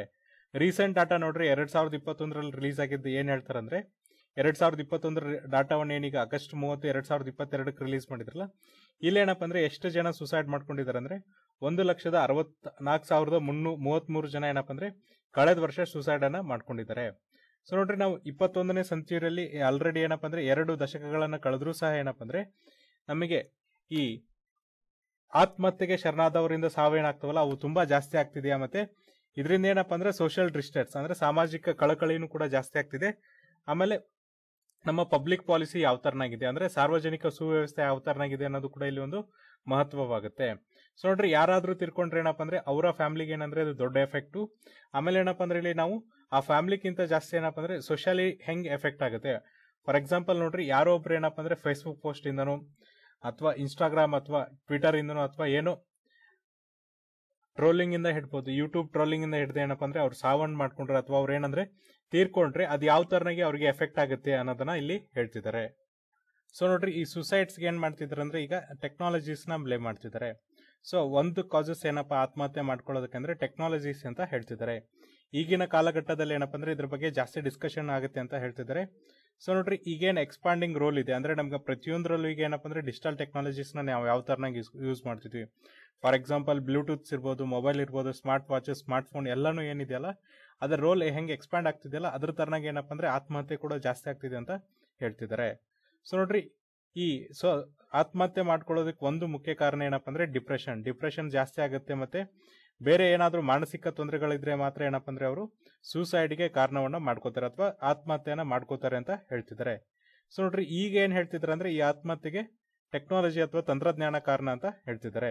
ಸೊ ಇದಕ್ಕೆ ಅವ್ರು ಕೊಟ್ಟಿರುವಂತ ಕಾರಣಗಳು ನೋಡ್ರಿ ಯಾವ್ದಂದ್ರೆ ಸೈಬರ್ ಬುಲ್ಲಿಂಗ್. ನೋಡ್ರಿ ಸೈಬರ್ ಬುಲ್ಲಿಂಗ್ ಅಂದ್ರೆ ಏನಪ್ಪ ಅಂದ್ರೆ ಈಗ ಟ್ರೋಲಿಂಗ್ ಮಾಡೋದು, ಆನ್ಲೈನ್ ನಲ್ಲಿ ಯಾರಿಗಾದ್ರೂ ಟ್ರೋಲಿಂಗ್ ಮಾಡೋದು, ಅಥವಾ ಈಗ ಒಬ್ಬ ಮನುಷ್ಯ ಏನಾದ್ರೂ ಒಂದು ಪೋಸ್ಟ್ ಹಾಕಿರ್ತಾನೆ, ಆ ಪೋಸ್ಟ್ ವಿರುದ್ಧ ಕಮೆಂಟ್ ಅನ್ನ ಮಾಡೋದಾಗ್ಲಿ ಅಥವಾ ಅವನೇನಪ್ಪ ಅಂದ್ರೆ ಅಪಹಾಸ್ಯ ಮಾಡೋದಾಗ್ಲಿ, ಇದರಿಂದ ಏನಪ್ಪ ಅಂದ್ರೆ ಮನುಷ್ಯ ಡಿಪ್ರೆಷನ್ಸ್ಗೆ ಹೋಗ್ತಾರೆ ಅಂತ ಹೇಳ್ತಿದ್ದಾರೆ. ಸೊ ನೋಡ್ರಿ ಇತ್ತೀಚೆಗೆ ಏನಪ್ಪ ಅಂದ್ರೆ ಹಾಟ್ಸ್ಟಾರ್ ಅಲ್ಲಿ ಒಂದು ವೆಬ್ ಸೀರೀಸ್ ಬಂದಿತ್ತು ಅದೂರಾ ಸಚ್ ಅಂತೇಳಿ. ಅದ್ರೊಳಗೆ ನೋಡ್ರಿ ಒಂದು ಹುಡುಗಿ ಏನ್ ಮಾಡಿರ್ತಾಳೆ ಅಂದ್ರೆ ಇದೇ ತರನಾಗ ಏನಪ್ಪ ಅಂದ್ರೆ ಶಾರ್ಟ್ಸ್ ಮಾಡಿರ್ತಾಳೆ. ಆ ಶಾರ್ಟ್ಸ್ ಅಲ್ಲಿ ಏನಪ್ಪ ಅಂದ್ರೆ ಯಾರು ರಿಯಲ್ ಕ್ಯಾರೆಕ್ಟರ್ ಇರ್ತಾರಲ್ಲ ಅವ್ರು ಏನ್ ಮಾಡಿರ್ತಾಳೆ ಅಂದ್ರೆ ಅದನ್ನ ಟ್ರೋಲ್ ಮಾಡಿರ್ತಾರೆ. ಇದರಿಂದ ರೊಚ್ಚಿಗೆದ್ದಂತ ಹುಡುಗಿ ಅಥವಾ ಇದರಿಂದ ಡಿಪ್ರೆಷನ್ ಆದಂತ ಹುಡುಗಿ ಏನ್ ಮಾಡ್ತಾಳೆ ಅಂದ್ರೆ ಸೂಸೈಡ್ ಮಾಡ್ಕೊಳ್ತಾಳೆ. ಅದರಿಂದ ಏನಪ್ಪ ಅಂದ್ರೆ ಅವ್ರ ಪೇರೆಂಟ್ಸ್ ಆ ಒರಿಜಿನಲ್ ಕಂಟೆಂಡರ್ಗೆ ಅಥವಾ ಯಾರು ಒರಿಜಿನಲ್ ಸ್ಟಾರ್ ಇರ್ತಾರಲ್ಲ ಅವ್ರನ್ನ ಮರ್ಡರ್ ಮಾಡ್ತಾರೆ. ಹಾಗಾಗಿ ಇಲ್ಲಿ ಕಾರಣಗಳನ್ನ ಏನ್ ಕೊಡ್ತಿದ್ದಾರೆ ಅಂದ್ರೆ ಸೈಬರ್ ಬುಲ್ಲಿಂಗ್ ಯಾವ ತರನಾಗಿ ಅಂದ್ರೆ ಏನೀಗ ಕ್ರಿಟಿಸಿಸಮ್ ಮಾಡ್ತಾರೆ ಅಥವಾ ಏನಪ್ಪಾ ಅಂದ್ರೆ ಟ್ರೋಲ್ ಅನ್ನ ಮಾಡ್ತಾರಲ್ಲ, ಈ ಟ್ರೋಲಿಂಗ್ ಇಂದ ಸಾವಾಗ್ತಿದೆ. ಜೊತೆಗೆ ನೋಡ್ರಿ ಲಾಸ್ ಆಫ್ ಸೆಲ್ಫ್ ಇಸ್ಟೀಮ್ ಅಂದ್ರೆ ಆತ್ಮಗೌರವವನ್ನ ಕಳೆದುಕೊಳ್ಳೋದು. ಈಗ ಏನೋ ಒಂದು ಫೇಸ್ಬುಕ್ ಪೋಸ್ಟ್ ಇನ್ನೊಂದು ಪೋಸ್ಟ್ ಹಾಕಿರ್ತಾರೆ, ಅದು ರಾಂಗ್ ಮೆಸೇಜಸ್ ಹೋಯ್ತು ಅಥವಾ ಇನ್ನೊಂದು ಏನಾಯ್ತು ಅಂದ್ರೆ ಅವ್ರ ಆತ್ಮಗೌರವವನ್ನ ಕಳ್ಕೊತಾರೆ. ಜೊತೆಗೆ ನೋಡ್ರಿ ನಾವು ಜಾಸ್ತಿ ಏನ್ ಮಾಡ್ತೀವಪ್ಪ ಅಂದ್ರೆ ಆನ್ಲೈನ್ ಕಂಟೆಂಟ್ ಅನ್ನ ವಾಚ್ ಮಾಡ್ತೀವಿ. ಜೊತೆಗೆ ನಮ್ದು ಏನಪ್ಪ ಅಂದ್ರೆ ರಿಯಲ್ ಫಾಲೋವರ್ಸ್ಗಿಂತ ಜಾಸ್ತಿ ವರ್ಚುವಲ್ ಫಾಲೋವರ್ಸ್ ಮತ್ತೆ ವರ್ಚುವಲ್ ಕಮ್ಯುನಿಟೀಸ್ ಮೇಲೆ ನಾವೇನಪ್ಪ ಅಂದ್ರೆ ಜಾಸ್ತಿ ಡಿಪೆಂಡೆನ್ಸ್ ಆಗಿರ್ತೀವಿ. ಅವ್ರೇನಾದ್ರೂ ನಮಗೆ ಹಾರ್ಮನ್ನ ಮಾಡಿದಾಗ ಕೂಡ ನಾವೇನಪ್ಪ ಅಂದ್ರೆ ಈ ತರ ಅಂತ ಕೆಲವೊಂದಿಷ್ಟು ಏನಪ್ಪ ಅಂದ್ರೆ ಆತ್ಮಹತ್ಯೆಯನ್ನ ಮಾಡ್ಕೋತೀವಿ ಅಂತ ಹೇಳ್ತಿದ್ದಾರೆ.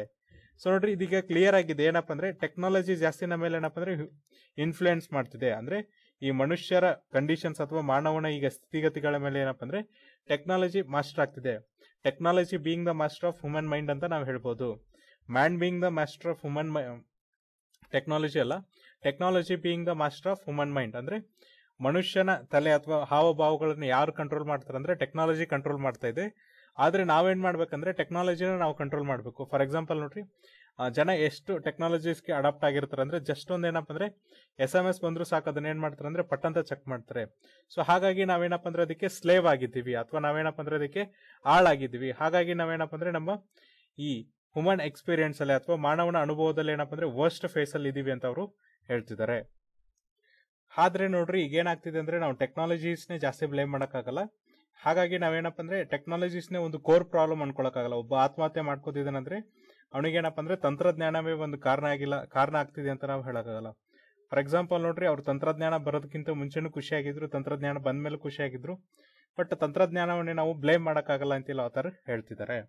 ಸೊ ನೋಡ್ರಿ, ಇಲ್ಲಿ ನಾವು ತಂತ್ರಜ್ಞಾನವನ್ನು ಏನಪ್ಪ ಅಂದ್ರೆ ಒಂದು ಸಮಸ್ಯೆಯ ಪರಿಹಾರ ಅಂತಾನು ತಿಳ್ಕೊಳಕ್ಕಾಗಲ್ಲ, ತಂತ್ರಜ್ಞಾನದಿಂದ ಸಮಸ್ಯೆ ಬಗೆಹರಿಯುತ್ತೆ ಅಥವಾ ಸಮಸ್ಯೆ ಹುಟ್ಟುತ್ತೆ ಅಂತ ನಾವು ಹೇಳಕ್ಕಾಗಲ್ಲ ಅಂತ ಅವರು ಹೇಳ್ತಿದ್ದಾರೆ. ಸುಸೈಡ್ ಏನಿದೆಯಲ್ಲ ಇದೇನಪ್ಪ ಅಂದ್ರೆ ರಿಯಾಲಿಟಿ, ಅಂದ್ರೆ ರಿಯಲ್ ಆಗುತ್ತೆ. ಇದೇನಪ್ಪ ಅಂದ್ರೆ ಈ ವರ್ಚುವಲ್ ಅಲ್ಲ. ಹಾಗಾಗಿ ನಾವು ಸೊಸೈಟಿ ಏನ್ ಮಾಡ್ಬೇಕಂದ್ರೆ ಅದಕ್ಕೆ ಬಹಳ ಸೆನ್ಸಿಟಿವ್ ಆಗಿ ಮತ್ತೆ ಏನಪ್ಪ ಅಂದ್ರೆ ಹೋಲಿಸ್ಟಿಕ್ ಮ್ಯಾನರ್ ಅಲ್ಲಿ ಪಾಸಿಬಲ್ ವೇದಲ್ಲಿ ನಾವೇನಪ್ಪ ಅಂದ್ರೆ ರೆಸ್ಪಾಂಡ್ ಮಾಡಬೇಕು. ಅಂದ್ರೆ ಇನ್ಸೆನ್ಸಿಟಿವ್ ಆಗ್ಲಿ ಅಥವಾ ಅವ್ರಿಗೇನಪ್ಪ ಅಂದ್ರೆ ಸೆನ್ಸ್ಲೆಸ್ ಆಗಿ ನಾವೇನಪ್ಪ ಅಂದ್ರೆ ಬಿಹೇವ್ ಮಾಡಬಾರ್ದು, ತುಂಬಾ ಸೆನ್ಸಿಟಿವ್ ಆಗಿ ಬಿಹೇವ್ ಅನ್ನ ಮಾಡಬೇಕು. ಜೊತೆಗೆ ನೋಡ್ರಿ, ಟೆಕ್ನಾಲಜಿ ಒಂದ್ರಿಂದ ನಮ್ಗೇನಪ್ಪ ಅಂದ್ರೆ ಅಡ್ವರ್ಸ್ ಮೆಂಟಲ್ ಹೆಲ್ತ್ ಕಂಡೀಷನ್ಸ್ ಬರುತ್ತೆ. ಆದ್ರೆ ಅದ್ರ ಜೊತೆಗೆ ಏನಪ್ಪ ಅಂದ್ರೆ ಸೊಸೈಟಿಯಿಂದನೂ ಕೂಡ ಕೆಲವೊಂದಿಷ್ಟು ಟೈಮ್ ಏನಪ್ಪ ಅಂದ್ರೆ ಅಡ್ವರ್ಸ್ ಮೆಂಟಲ್ ಹೆಲ್ತ್ ಕಂಡೀಷನ್ಸ್ ಬರುತ್ತೆ. ಫಾರ್ ಎಕ್ಸಾಂಪಲ್ ನೋಡ್ರಿ, ಸೊಸೈಟಿಯಲ್ಲಿ ನಮ್ಗೇನಪ್ಪ ಅಂದ್ರೆ ಈಸಿಯಾಗಿ ಯಾರು ಕಮ್ಯುನಿಕೇಶನ್ ಮಾಡಕ್ ಸಿಗ್ಲಿಲ್ಲ ಅಥವಾ ನಾವು ಅಲೋನ್ ಅಂತ ಇದ್ರೆ ನಾವೇನ್ ಮಾಡ್ತೀವಿ ಅಂದ್ರೆ ಆಲ್ಮೋಸ್ಟ್ ಏನ್ ಮಾಡ್ತೀವಿ ಅಂದ್ರೆ ಆನ್ಲೈನ್ ಪ್ಲಾಟ್ಫಾರ್ಮಿಗೆ ಸ್ವಿಚ್ ಓವರ್ ಆಗ್ತೀವಿ. ಸೊ ನೋಡ್ರಿ, ಯಾವಾಗ ಮನುಷ್ಯ ಏಕಾಂಗಿ ಆಗ್ತಾನೆ, ಸೊ ಏಕಾಂಗಿ ಆದಾಗ ಏನ್ ಮಾಡ್ತಾನೆ ಅಂದ್ರೆ ಸೋಷಿಯಲ್ ಮೀಡಿಯಾ ಯೂಸ್ ಮಾಡಕ್ಕೆ ಸ್ಟಾರ್ಟ್ ಮಾಡ್ತಾನೆ. ಜೊತೆಗೆ ನೋಡ್ರಿ, ಟೆಕ್ನಾಲಜಿಯಿಂದ ಯಾವುದೇ ಅಡ್ವರ್ಸ್ ಮೆಂಟಲ್ ಹೆಲ್ತ್ ಕಂಡೀಷನ್ಸ್ ಇಲ್ಲ ಅಂತ ಹೇಳಕ್ಕಾಗಲ್ಲ, ಯಾಕಂದ್ರೆ ಅದರಿಂದ ಕಂಡೀಷನ್ಸ್ ಬಂದೇ ಬರುತ್ತೆ. ಫಾರ್ ಎಕ್ಸಾಂಪಲ್ ನೀವು ಪಬ್ಜಿ ಎಕ್ಸಾಂಪಲ್ ತಗೋಬಹುದು. ಪಬ್ಜಿ ಅಡಾಪ್ಷನ್ ಇಂದ ಏನಪ್ಪ ಅಂದ್ರೆ ಮಕ್ಕಳು ಇಷ್ಟು ಹುಚ್ಚರಾಗಿದ್ರು ಅಥವಾ ಮನುಷ್ಯರು ಇಷ್ಟು ಹುಚ್ಚರಾಗಿದ್ರ, ಕೆಲವೊಂದು ಟೈಮ್ ನೀವು ಕೇಸಸ್ ಕೇಳಿರ್ತೀರ ನ್ಯೂಸ್ ಪೇಪರ್ ಅಲ್ಲಿ, ಸ್ವತಃ ಮಗನ ಏನಪ್ಪ ಅಂದ್ರೆ ತಂದೆಯನ್ನ ಕೊಂದಂತ ಕೇಸಸ್ ಸಹ ಇರ್ತವೆ. ಹಾಗಾಗಿ ಈ ತರದ ಕೇಸಸ್ ಕೂಡ ಆಗುತ್ತೆ. ಜೊತೆಗೆ ನೋಡ್ರಿ, ತುಂಬಾ ಸೆನ್ಸೇಷನಲ್ ಇಶ್ಯೂ ಇದೆ. ಅದಕ್ಕೋಸ್ಕರ ನಾವೇನಪ್ಪ ಅಂದ್ರೆ ಸೊಸೈಟಿ ಅವರು ತುಂಬಾ ಈ ಸುಸೈಡ್ ಮಾಡ್ಕೊಳ್ಳೋದಕ್ಕಾಗ್ಲಿ ಅಥವಾ ಈ ಟೆಕ್ನಾಲಜಿಯಿಂದ ಹೊರಗಡೆ ಬರೋದಕ್ಕಾಗ್ಲಿ ನಾವೇನಪ್ಪ ಅಂದ್ರೆ ಬೇರೆ ಆದಂತ ವೇಸನ ಹುಡುಕ್ಬೇಕು.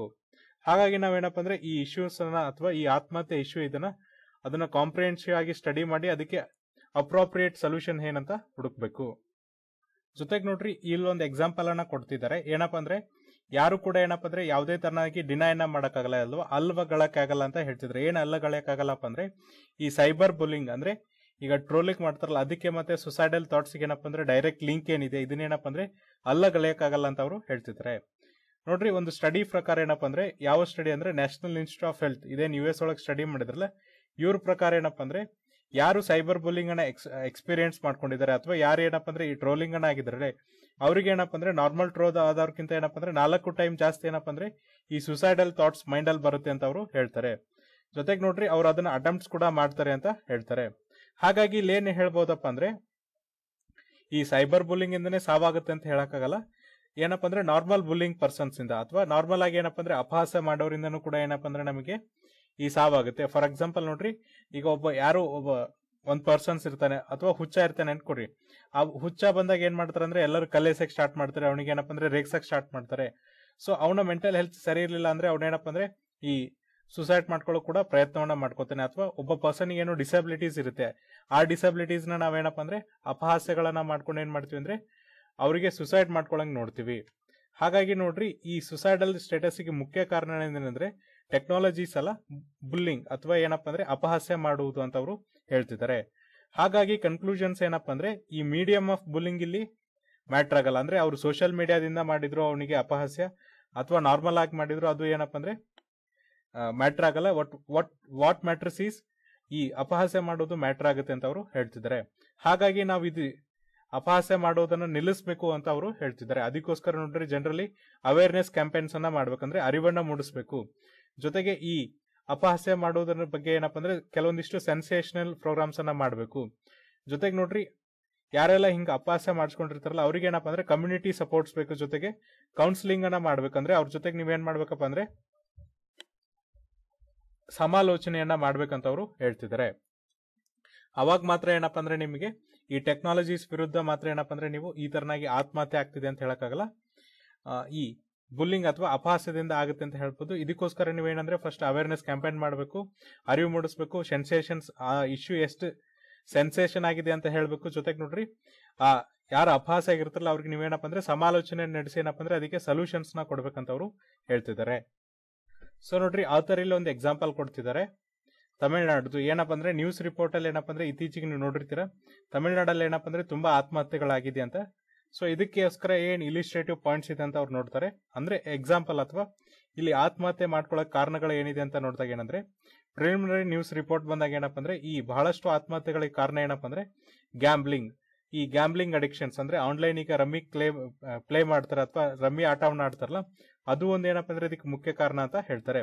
ಪರ್ಟಿಕ್ಯುಲರ್ಲಿ ನೋಡ್ರಿ ಆನ್ಲೈನ್ ರಮ್ಮಿ ಗೇಮ್ಸ್ ಏನಪ್ಪ ಅಂದ್ರೆ ಇದಕ್ಕೆ ಮುಖ್ಯ ಕಾರಣ ಅಂತ ಹೇಳ್ತಾರೆ. ಅದಾದ್ಮೇಲೆ ಈ ರಿಪೋರ್ಟ್ಸ್ ಏನಪ್ಪ ಅಂದ್ರೆ ಹೆವಿ ಪೊಲೀಸ್ ರೆಸ್ಪಾನ್ಸ್ ಬರುತ್ತೆ. ಆಮೇಲೆ ಗೌರ್ಮೆಂಟ್ ಏನ್ ಮಾಡುತ್ತಪ್ಪ ಅಂದ್ರೆ ಒಂದು ಆರ್ಡಿನೆನ್ಸ್ ಅನ್ನ ಜಾರಿಗೆ ತರುತ್ತೆ.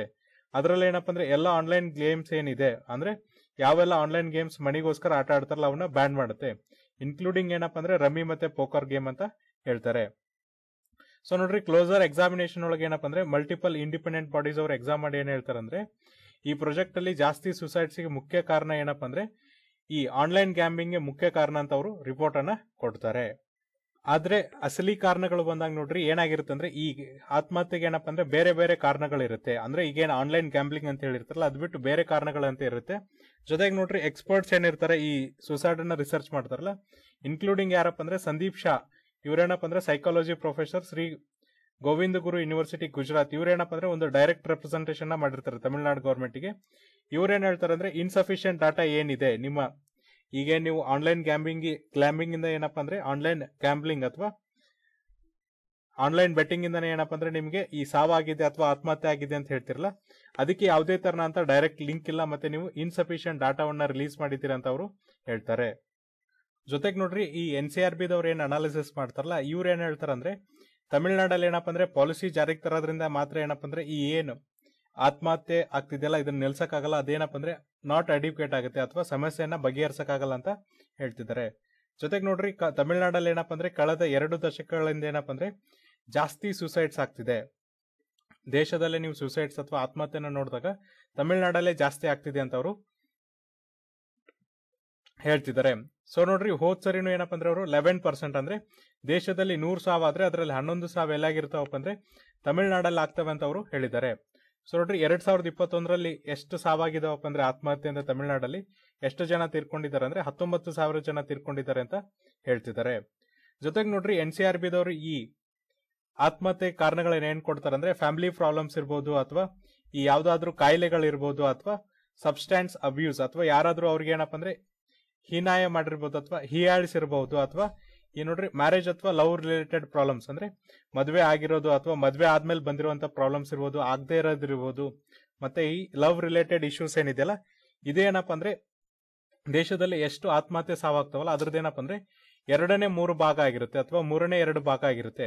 ಅಂದ್ರೆ 67% ದೇಶದಲ್ಲಿ ಆತ್ಮಹತ್ಯೆ ಆಗ್ತಾವಲ್ಲ ಅದಕ್ಕೆ ಕಾರಣಗಳು ಏನಪ್ಪ ಅಂದ್ರೆ ಒಂದು ಅವರ ಮನೆಯ ಸಮಸ್ಯೆಗಳು, ಅಥವಾ ಅವ್ರಿಗಿರುವಂತ ಕಾಯಿಲೆಗಳು, ಅಥವಾ ಅವ್ರಿಗೆ ಯಾರಾದ್ರೂ ಹೀಯಾಳ್ಸಿರ್ಬೋದು, ಅಥವಾ ಅವ್ರಿಗೆ ಏನಾದ್ರೂ ಈ ಮದುವೆ ಅಥವಾ ಲವ್ ರಿಲೇಟೆಡ್ ಪ್ರಾಬ್ಲಮ್ಸ್ ಏನಿದೆಯಲ್ಲ ಇದರಿಂದ ಏನಪ್ಪ ಅಂದ್ರೆ ದೇಶದಲ್ಲಿ 67% ಏನಪ್ಪ ಅಂದ್ರೆ ಸಾವಾಗುತ್ತೆ ಅಂತ ಹೇಳ್ತಾರೆ. ಹಾಗಾಗಿ ಈ ತಮಿಳುನಾಡು ಗೌರ್ಮೆಂಟ್ ಏನ್ ತಗೊಂಡಿದೆಯಲ್ಲ ಈ ಒಂದು ಏನ್ ಡಿಸಿಷನ್ ಇದೇನಪ್ಪ ಅಂದ್ರೆ ಇನ್ಸಫಿಷಿಯಂಟ್ ಅನ್ಸುತ್ತೆ ಅಂತ ಅವರು ಹೇಳ್ತಿದ್ದಾರೆ. ಸೊ ಅದ್ರ ಬದಲಿ ತಮಿಳುನಾಡು ಗೌರ್ಮೆಂಟ್ ಏನ್ ಮಾಡ್ಬೋದಿತ್ತಪ್ಪ ಅಂದ್ರೆ ಯಾವ್ದಾದ್ರು ಏನಪ್ಪ ಅಂದ್ರೆ 2 ದೊಡ್ಡ ಹೈ ಪ್ರೊಫೈಲ್ ಕೇಸಸ್ ಇರತ್ತಲ್ಲ ಆ ಇನ್ಸಿಡೆಂಟ್ಸ್ ನ ತಗೊಂಡು, ಜೊತೆಗೆ ಕಮ್ಯುನಿಟಿ ಬೇಸ್ಡ್ ಮೆಂಟಲ್ ಹೆಲ್ತ್ ಮತ್ತೆ ಸುಸೈಡ್ ಪ್ರಿವೆಂಟೇಷನ್ ಅಪ್ರೋಚ್ ಅನ್ನ ತಗೊಂಡು, ಅಂದ್ರೆ ಈ ಹೊಸ ಪಾಲಿಸಿ ಫಾರ್ಮುಲೇಷನ್ ಒಳಗೆ ಏನಪ್ಪ ಅಂದ್ರೆ ಕಮ್ಯುನಿಟೀಸ್ ನ ಇನ್ವಾಲ್ವ್ ಮಾಡಿ ಏನಪ್ಪ ಅಂದ್ರೆ ಎಫೆಕ್ಟಿವ್ ವೇ ಒಳಗೆ ಏನಪ್ಪ ಅಂದ್ರೆ ಜೀವಗಳನ್ನ ಉಳಿಸಬಹುದು. ಅಂದ್ರೆ ನೀವು ಕಂಪ್ಲೀಟ್ ಆಗಿ ಬ್ಯಾನ್ ಮಾಡೋದಕ್ಕಿಂತ ಹೈ ಪ್ರೊಫೈಲ್ ಕೇಸಸ್ ಅನ್ನ ತಗೊಂಡು ಸ್ಟಡಿಯನ್ನ ಮಾಡಿ ಇಲ್ಲಿ ಬೇರೆ ಬೇರೆ ಕಮ್ಯುನಿಟಿನ ಇನ್ವಾಲ್ವ್ ಮಾಡೋದ್ರಿಂದ ನಿಮ್ಗೆ ಏನಪ್ಪ ಅಂದ್ರೆ ಸೊಲ್ಯೂಷನ್ ಸಹ ಬರುತ್ತೆ, ಜಸ್ಟ್ ಬ್ಯಾನಿಂಗ್ ಮಾತ್ರ ಅಲ್ಲ ಅಂತ ಅವರು ಹೇಳ್ತಿದ್ದಾರೆ. ಜೊತೆಗೆ ನೋಡ್ರಿ ಸ್ಟೇಟ್ಸ್ ಕೂಡ ಏನಪ್ಪ ಅಂದ್ರೆ ಈ ತಮಿಳುನಾಡು ಗೌರ್ಮೆಂಟ್ ಏನ್ ಮಾಡ್ಬೋದು ಅಂದ್ರೆ ಈ ತಂತ್ರಜ್ಞಾನಗಳನ್ನ ಯೂಸ್ ಮಾಡ್ಕೊಂಡು ಅಥವಾ ಟೆಕ್ನಾಲಜಿನ ಯೂಸ್ ಮಾಡ್ಕೊಂಡು ಏನಪ್ಪ ಅಂದ್ರೆ ಯಾವ ತರನಾಗಿ ನಾವು ಸರ್ವಿಸ್ ಅನ್ನ ಕೊಡ್ಬೋದು, ಅದರಿಂದ ಏನಪ್ಪ ಅಂದ್ರೆ ಈ ಸುಸೈಡ್ ಪ್ರಿವೆಂಟೇಷನ್ ಆಗುತ್ತೆ ಅಂತ ಹೇಳ್ಬೋದು. ಫಾರ್ ಎಕ್ಸಾಂಪಲ್ ನೋಡ್ರಿ COVID-19 ಟೈಮಲ್ಲಿ ನಮ್ಗೆ ಏನಪ್ಪ ಅಂದ್ರೆ ಟೆಕ್ನಾಲಜಿಯಿಂದ ತುಂಬಾ ಹೆಲ್ಪ್ ಆಗಿದೆ. ಯಾಕಂದ್ರೆ COVID-19 ಟೈಮಲ್ಲಿ ನಮ್ಗೆ ಏನಪ್ಪ ಅಂದ್ರೆ ಫಸ್ಟ್ ಡೋಸ್ ವ್ಯಾಕ್ಸಿನೇಷನ್ ಹಾಕೋಬೇಕಾರೆ ಅಥವಾ ನೀವೇನಪ್ಪ ಅಂದ್ರೆ 1ನೇ ವ್ಯಾಕ್ಸಿನ್ ಹಾಕೋಬೇಕಾದ್ರೆ ನಿಮ್ಗೆ ಏನ್ ಮಾಡ್ತಿದ್ರು ಅಂದ್ರೆ ಆನ್ಲೈನ್ ಅಲ್ಲಿ ರಿಜಿಸ್ಟ್ರೇಷನ್ಸ್ ಮಾಡ್ಕೋಬೇಕಂತಿದ್ರು. ಸೊ ಯಾರೆಲ್ಲ ತಂತ್ರಜ್ಞಾನಗಳು ಗೊತ್ತಿತ್ತಲ್ಲ ಅವ್ರೇನಪ್ಪ ಅಂದ್ರೆ ಬೇಗ ಆನ್ಲೈನ್ ಮೂಲಕ ರಿಜಿಸ್ಟ್ರೇಷನ್ಸ್ ಮಾಡ್ಕೊಂಡು ನೀವೇನಂದ್ರೆ ವ್ಯಾಕ್ಸಿನ್ಸ್ ಹಾಕೊಂಡ್ರಿ. ಇದ್ರ ಜೊತೆಗೆ ನೋಡ್ರಿ ಇನ್ನೂ ಒಂದು ಅನುಕೂಲ ಏನಪ್ಪಾ ಅಂದ್ರೆ ತಂತ್ರಜ್ಞಾನದಿಂದ ಎಲ್ಲೆಲ್ಲಿ ಎಷ್ಟೆಷ್ಟು ವ್ಯಾಕ್ಸಿನ್ ಸ್ಟಾಕ್ ಇದೆ. ಫಾರ್ ಎಕ್ಸಾಂಪಲ್ ನೋಡ್ರಿ ನೀವು ಬೆಂಗಳೂರಲ್ಲಿ ಇದ್ದೀರಾ ಅಂದ್ರೆ ಎಷ್ಟೆಷ್ಟು ಪ್ರೈಮರಿ ಹೆಲ್ತ್ ಕೇರ್ ಯೂನಿಟ್ ಅಲ್ಲಿ ಎಷ್ಟೆಷ್ಟು ಸ್ಟಾಕ್ ಇದೆ ಅನ್ನೋದನ್ನ ಏನಪ್ಪ ಅಂದ್ರೆ ನಿಮ್ಗೆ ಡೀಟೇಲ್ಡ್ ಆಗಿ ಕೊಡ್ತಿದ್ರು. ಹಾಗಾಗಿ ನಿಮ್ಮ ಕನ್ವೀನಿಯನ್ಸ್ ಒಳಗೆ ಏನಪ್ಪ ಅಂದ್ರೆ ನೀವು ವ್ಯಾಕ್ಸಿನ್ಸ್ ಅನ್ನ ಹಾಕಿಸ್ಕೊತಿದ್ರಿ. ಹಾಗಾಗಿ ಏನಂದ್ರೆ ಟೆಕ್ನಾಲಜಿನ ನಾವು ಬ್ಲೇಮ್ ಮಾಡೋಕ್ಕಾಗಲ್ಲ, ಅದನ್ನ ನಾವೇನಪ್ಪ ಅಂದ್ರೆ ಸರ್ವಿಸ್ಗೆ ಯೂಸ್ ಮಾಡ್ಕೋಬಹುದು. ಯಾವ ತರನಾಗಿ ಅಂದ್ರೆ COVID-19 ಟೈಮಲ್ಲಿ ಯಾವ ತರನಾಗಿ ಕೇಂದ್ರ ಸರ್ಕಾರ ಏನಪ್ಪ ಅಂದ್ರೆ ಟೆಕ್ನಾಲಜೀಸ್ನ ಯೂಸ್ ಮಾಡ್ಕೊಂಡು ನಮಗೆ ಸರ್ವಿಸ್ ಅನ್ನ ಕೊಡ್ತು, ವ್ಯಾಕ್ಸಿನ್ಸ್ ತಗೊಳಕಿರ್ಬೋದು ಅಥವಾ ಈ ಕ್ವಾರಂಟೈನ್ ಆಗೋದಕ್ಕಿರ್ಬೋದು, ಏನ್ ಸರ್ವಿಸ್ ಅನ್ನ ಯೂಸ್ ಮಾಡ್ಕೊಂಡ್ರಲ್ಲ ಅವರು ಆ ತರನಾಗಿ ಏನಪ್ಪ ಅಂದ್ರೆ ಸರ್ವಿಸ್ಗಳನ್ನ ಯೂಸ್ ಮಾಡ್ಕೋಬಹುದು ಅಂತ ಹೇಳ್ತಿದ್ದಾರೆ. ಜೊತೆಗೆ ನೋಡ್ರಿ, ಈಗ ಕೇಂದ್ರ ಸರ್ಕಾರದವ್ರು ಏನ್ ಮಾಡ್ತಿದಾರೆ ಅಂದ್ರೆ ಟೆಕ್ನಾಲಜಿನೇ ಒಂದು ಟೂಲ್ ಆಗಿ ಯೂಸ್ ಮಾಡ್ತಿದ್ದಾರೆ. ಸೊ ನೋಡ್ರಿ, ಅವ್ರು ಏನ್ ಮಾಡಿದಾರೆ ಅಂದ್ರೆ ಫೆಬ್ರವರಿಲಿ ಒಂದು ಅನೌನ್ಸ್ಮೆಂಟ್ ಅನ್ನ ಮಾಡಿದ್ದಾರೆ. ಏನಪ್ಪ ಅಂದ್ರೆ ಈ ಮೆಂಟಲ್ ಹೆಲ್ತ್ ಅನ್ನ ನಾವು ಯಾವ ತರನಾಗಿ ಜಾಸ್ತಿ ಇಂಪ್ರೂವ್ ಮಾಡಬಹುದು, ಅದು ಕೂಡ ಏನಪ್ಪ ಅಂದ್ರೆ ಟೆಕ್ನಾಲಜೀಸ್ ನ ಯೂಸ್ ಮಾಡ್ಕೊಂಡು ಅಥವಾ ತಂತ್ರಜ್ಞಾನವನ್ನ ಯೂಸ್ ಮಾಡ್ಕೊಂಡು ಅಂತ ಅವರು ಹೇಳಿದ್ದಾರೆ. ಸೊ ನೋಡ್ರಿ, ಅದಕ್ಕೋಸ್ಕರ ಫೆಬ್ರವರಿಯಲ್ಲಿ ಏನಪ್ಪ ಅಂದ್ರೆ ನ್ಯಾಷನಲ್ ಮೆಂಟಲ್ ಹೆಲ್ತ್ ಪ್ರೋಗ್ರಾಮ್ ಅನ್ನೋದನ್ನ ಅನೌನ್ಸ್ ಮಾಡ್ತಾರೆ. ಇಲ್ಲಿ ಏನಪ್ಪ ಅಂದ್ರೆ ನಿಮಗೆ ಟೆಲಿ ಹೆಲ್ತ್ ಕೊಡ್ತಾರೆ, ಅಂದ್ರೆ ನಿಮಗೆ ರೌಂಡ್ ದ ಕ್ಲಾಕ್ ಏನಪ್ಪ ಅಂದ್ರೆ ಮೆಂಟಲ್ ಹೆಲ್ತ್ ಬಗ್ಗೆ ಇಂಟರ್ವೆನ್ಷನ್ಸ್ ಅಥವಾ ನಿಮ್ಗೆ ಏನಪ್ಪ ಅಂದ್ರೆ ಏನಾದ್ರು ಕ್ವೈರೀಸ್ ಇದ್ರೆ ಅದನ್ನ ನೀವೇನಪ್ಪ ಅಂದ್ರೆ ಸಾಲ್ವ್ ಮಾಡ್ಕೋಬಹುದು. ಅದು ಕೂಡ ಏನಪ್ಪ ಅಂದ್ರೆ ರಿಮೋಟ್ ಮತ್ತೆ ಅಂಡರ್ ಸರ್ವ್ಡ್ ಏರಿಯಾಸ್, ಅಂದ್ರೆ ತುಂಬಾ ಹಿಲ್ಲೀಸ್ ಏರಿಯಾಸ್ ಇರ್ಬೋದು ಅಥವಾ ಟ್ರೈಬಲ್ ರೀಸನ್ ಅಲ್ಲಿ ಏನಪ್ಪ ಅಂದ್ರೆ ನಿಮಗೆ ಟೆಲಿ ಮೆಂಟಲ್ ಹೆಲ್ತ್ ಅಂದ್ರೆ ನಿಮಗೆ ಫೋನ್ ಮೂಲಕ ಕಮ್ಯುನಿಕೇಶನ್ಸ್ ಅನ್ನ ಮಾಡ್ತಾರೆ, ಅಥವಾ ನೀವು ಫೋನ್ ಮೂಲಕ ನಿಮ್ಮ ಮೆಂಟಲ್ ಹೆಲ್ತ್ ಬಗ್ಗೆ ಏನ್ ಸಮಸ್ಯೆಗಳಿದೆಯಲ್ಲ ಅದನ್ನ ರೌಂಡ್ ದಿ ಕ್ಲಾಕ್ ಅಂದ್ರೆ 24/7 ಸರ್ವಿಸ್ ತಗೊಂಡು ನೀವೇನಪ್ಪ ಅಂದ್ರೆ ಸಮಸ್ಯೆಗಳನ್ನ ಬಗೆಹರಿಸ್ಕೋಬಹುದು ಅಂತ ಹೇಳ್ತಿದ್ದಾರೆ. ಹಾಗಾಗಿ ಸುಸೈಡಲ್ ಥಾಟ್ಸ್ ಏನಿದೆಯಲ್ಲ ಅದನ್ನೇನಪ್ಪ ಅಂದ್ರೆ ನಾವು ಟೆಕ್ನಾಲಜೀಸ್ ಮಾತ್ರ ಏನಪ್ಪ ಅಂದ್ರೆ ಈಗ ಒಂದು ಕಳಂಕವಾಗಿ ಕೊಡಕ್ಕಾಗಲ್ಲ ಅಂತ ಅವರು ಹೇಳ್ತಿದ್ದಾರೆ. ಜೊತೆಗೆ ನೋಡ್ರಿ, ಟೆಕ್ನಾಲಜಿ ಏನಪ್ಪ ಅಂದ್ರೆ ಕಾಂಪ್ಲೆಕ್ಸ್ ಪ್ರಾಬ್ಲಮ್ಸ್ ಅನ್ನು ಸಾಲ್ವ್ ಮಾಡುವಂತ ಒಂದು ರಾಮಬಾಣನು ಅಂತ ಹೇಳಕ್ಕಾಗಲ್ಲ. ಆ ಕಾಂಪ್ಲೆಕ್ಸ್ ಪ್ರಾಬ್ಲಮ್ ವರ್ಜಿನ್ ಆಗಕ್ಕೆ ಅಥವಾ ಉದಯ ಆಗೋದಕ್ಕೆ ಏನಪ್ಪ ಅಂದ್ರೆ ಅದೊಂದು ಪಾಯಿಂಟು ಅಂತ ಹೇಳಕ್ಕಾಗಲ್ಲ. ಅಂದ್ರೆ ಅಲ್ಲಿಂದನೇ ಸಮಸ್ಯೆಗಳು ಉದ್ಭವ ಆಗುತ್ತೆ ಅಂತ ಹೇಳಕ್ಕಾಗಲ್ಲ, ಅದರಿಂದನೇ ಸಮಸ್ಯೆಗಳಿಗೆ ರಾಮಬಾಣ ಅಂತಾನು ಕೂಡ ನಾವು ಹೇಳಕ್ಕಾಗಲ್ಲ. ಹಾಗಾಗಿ ನಾವು ಎಷ್ಟು ಲಿಮಿಟೆಡ್ ಅಲ್ಲಿ ಎಷ್ಟು ಒಳ್ಳೇದಾಗಿ ನಾವೇನಪ್ಪ ಅಂದ್ರೆ ಟೆಕ್ನಾಲಜೀಸ್ ನ ಯೂಸ್ ಮಾಡ್ತೀವಿ ಅಷ್ಟು ನಮ್ದು ಏನಪ್ಪ ಅಂದ್ರೆ ಮೆಂಟಲ್ ಹೆಲ್ತ್ ಚೆನ್ನಾಗಿರುತ್ತೆ, ಅಷ್ಟು ಸುಸೈಡಲ್ ಇನ್ಸಿಡೆಂಟ್ಸ್ ಕಮ್ಮಿ ಆಗುತ್ತೆ ಅಂತ ಆತರ ಇಲ್ಲಿ ಹೇಳ್ತಿದ್ದಾರೆ. ಸೊ ಇದು ಏನಪ್ಪ ಅಂದ್ರೆ ಇವತ್ತಿನ ಹಿಂದೂ ಅನಾಲಿಸಿಸ್. ನಾಳೆ ಮತ್ತೊಂದಿಷ್ಟು ಆರ್ಟಿಕಲ್ಸ್ ಮತ್ತೆ ಎಡಿಟೋರಿಯಲ್ ಅನಲೈಸ್ ಮಾಡೋಣ. ಅಲ್ಲಿವರೆಗೂ ನೋಡ್ತಾ ಇರಿ classic education YouTube channel. Thank you.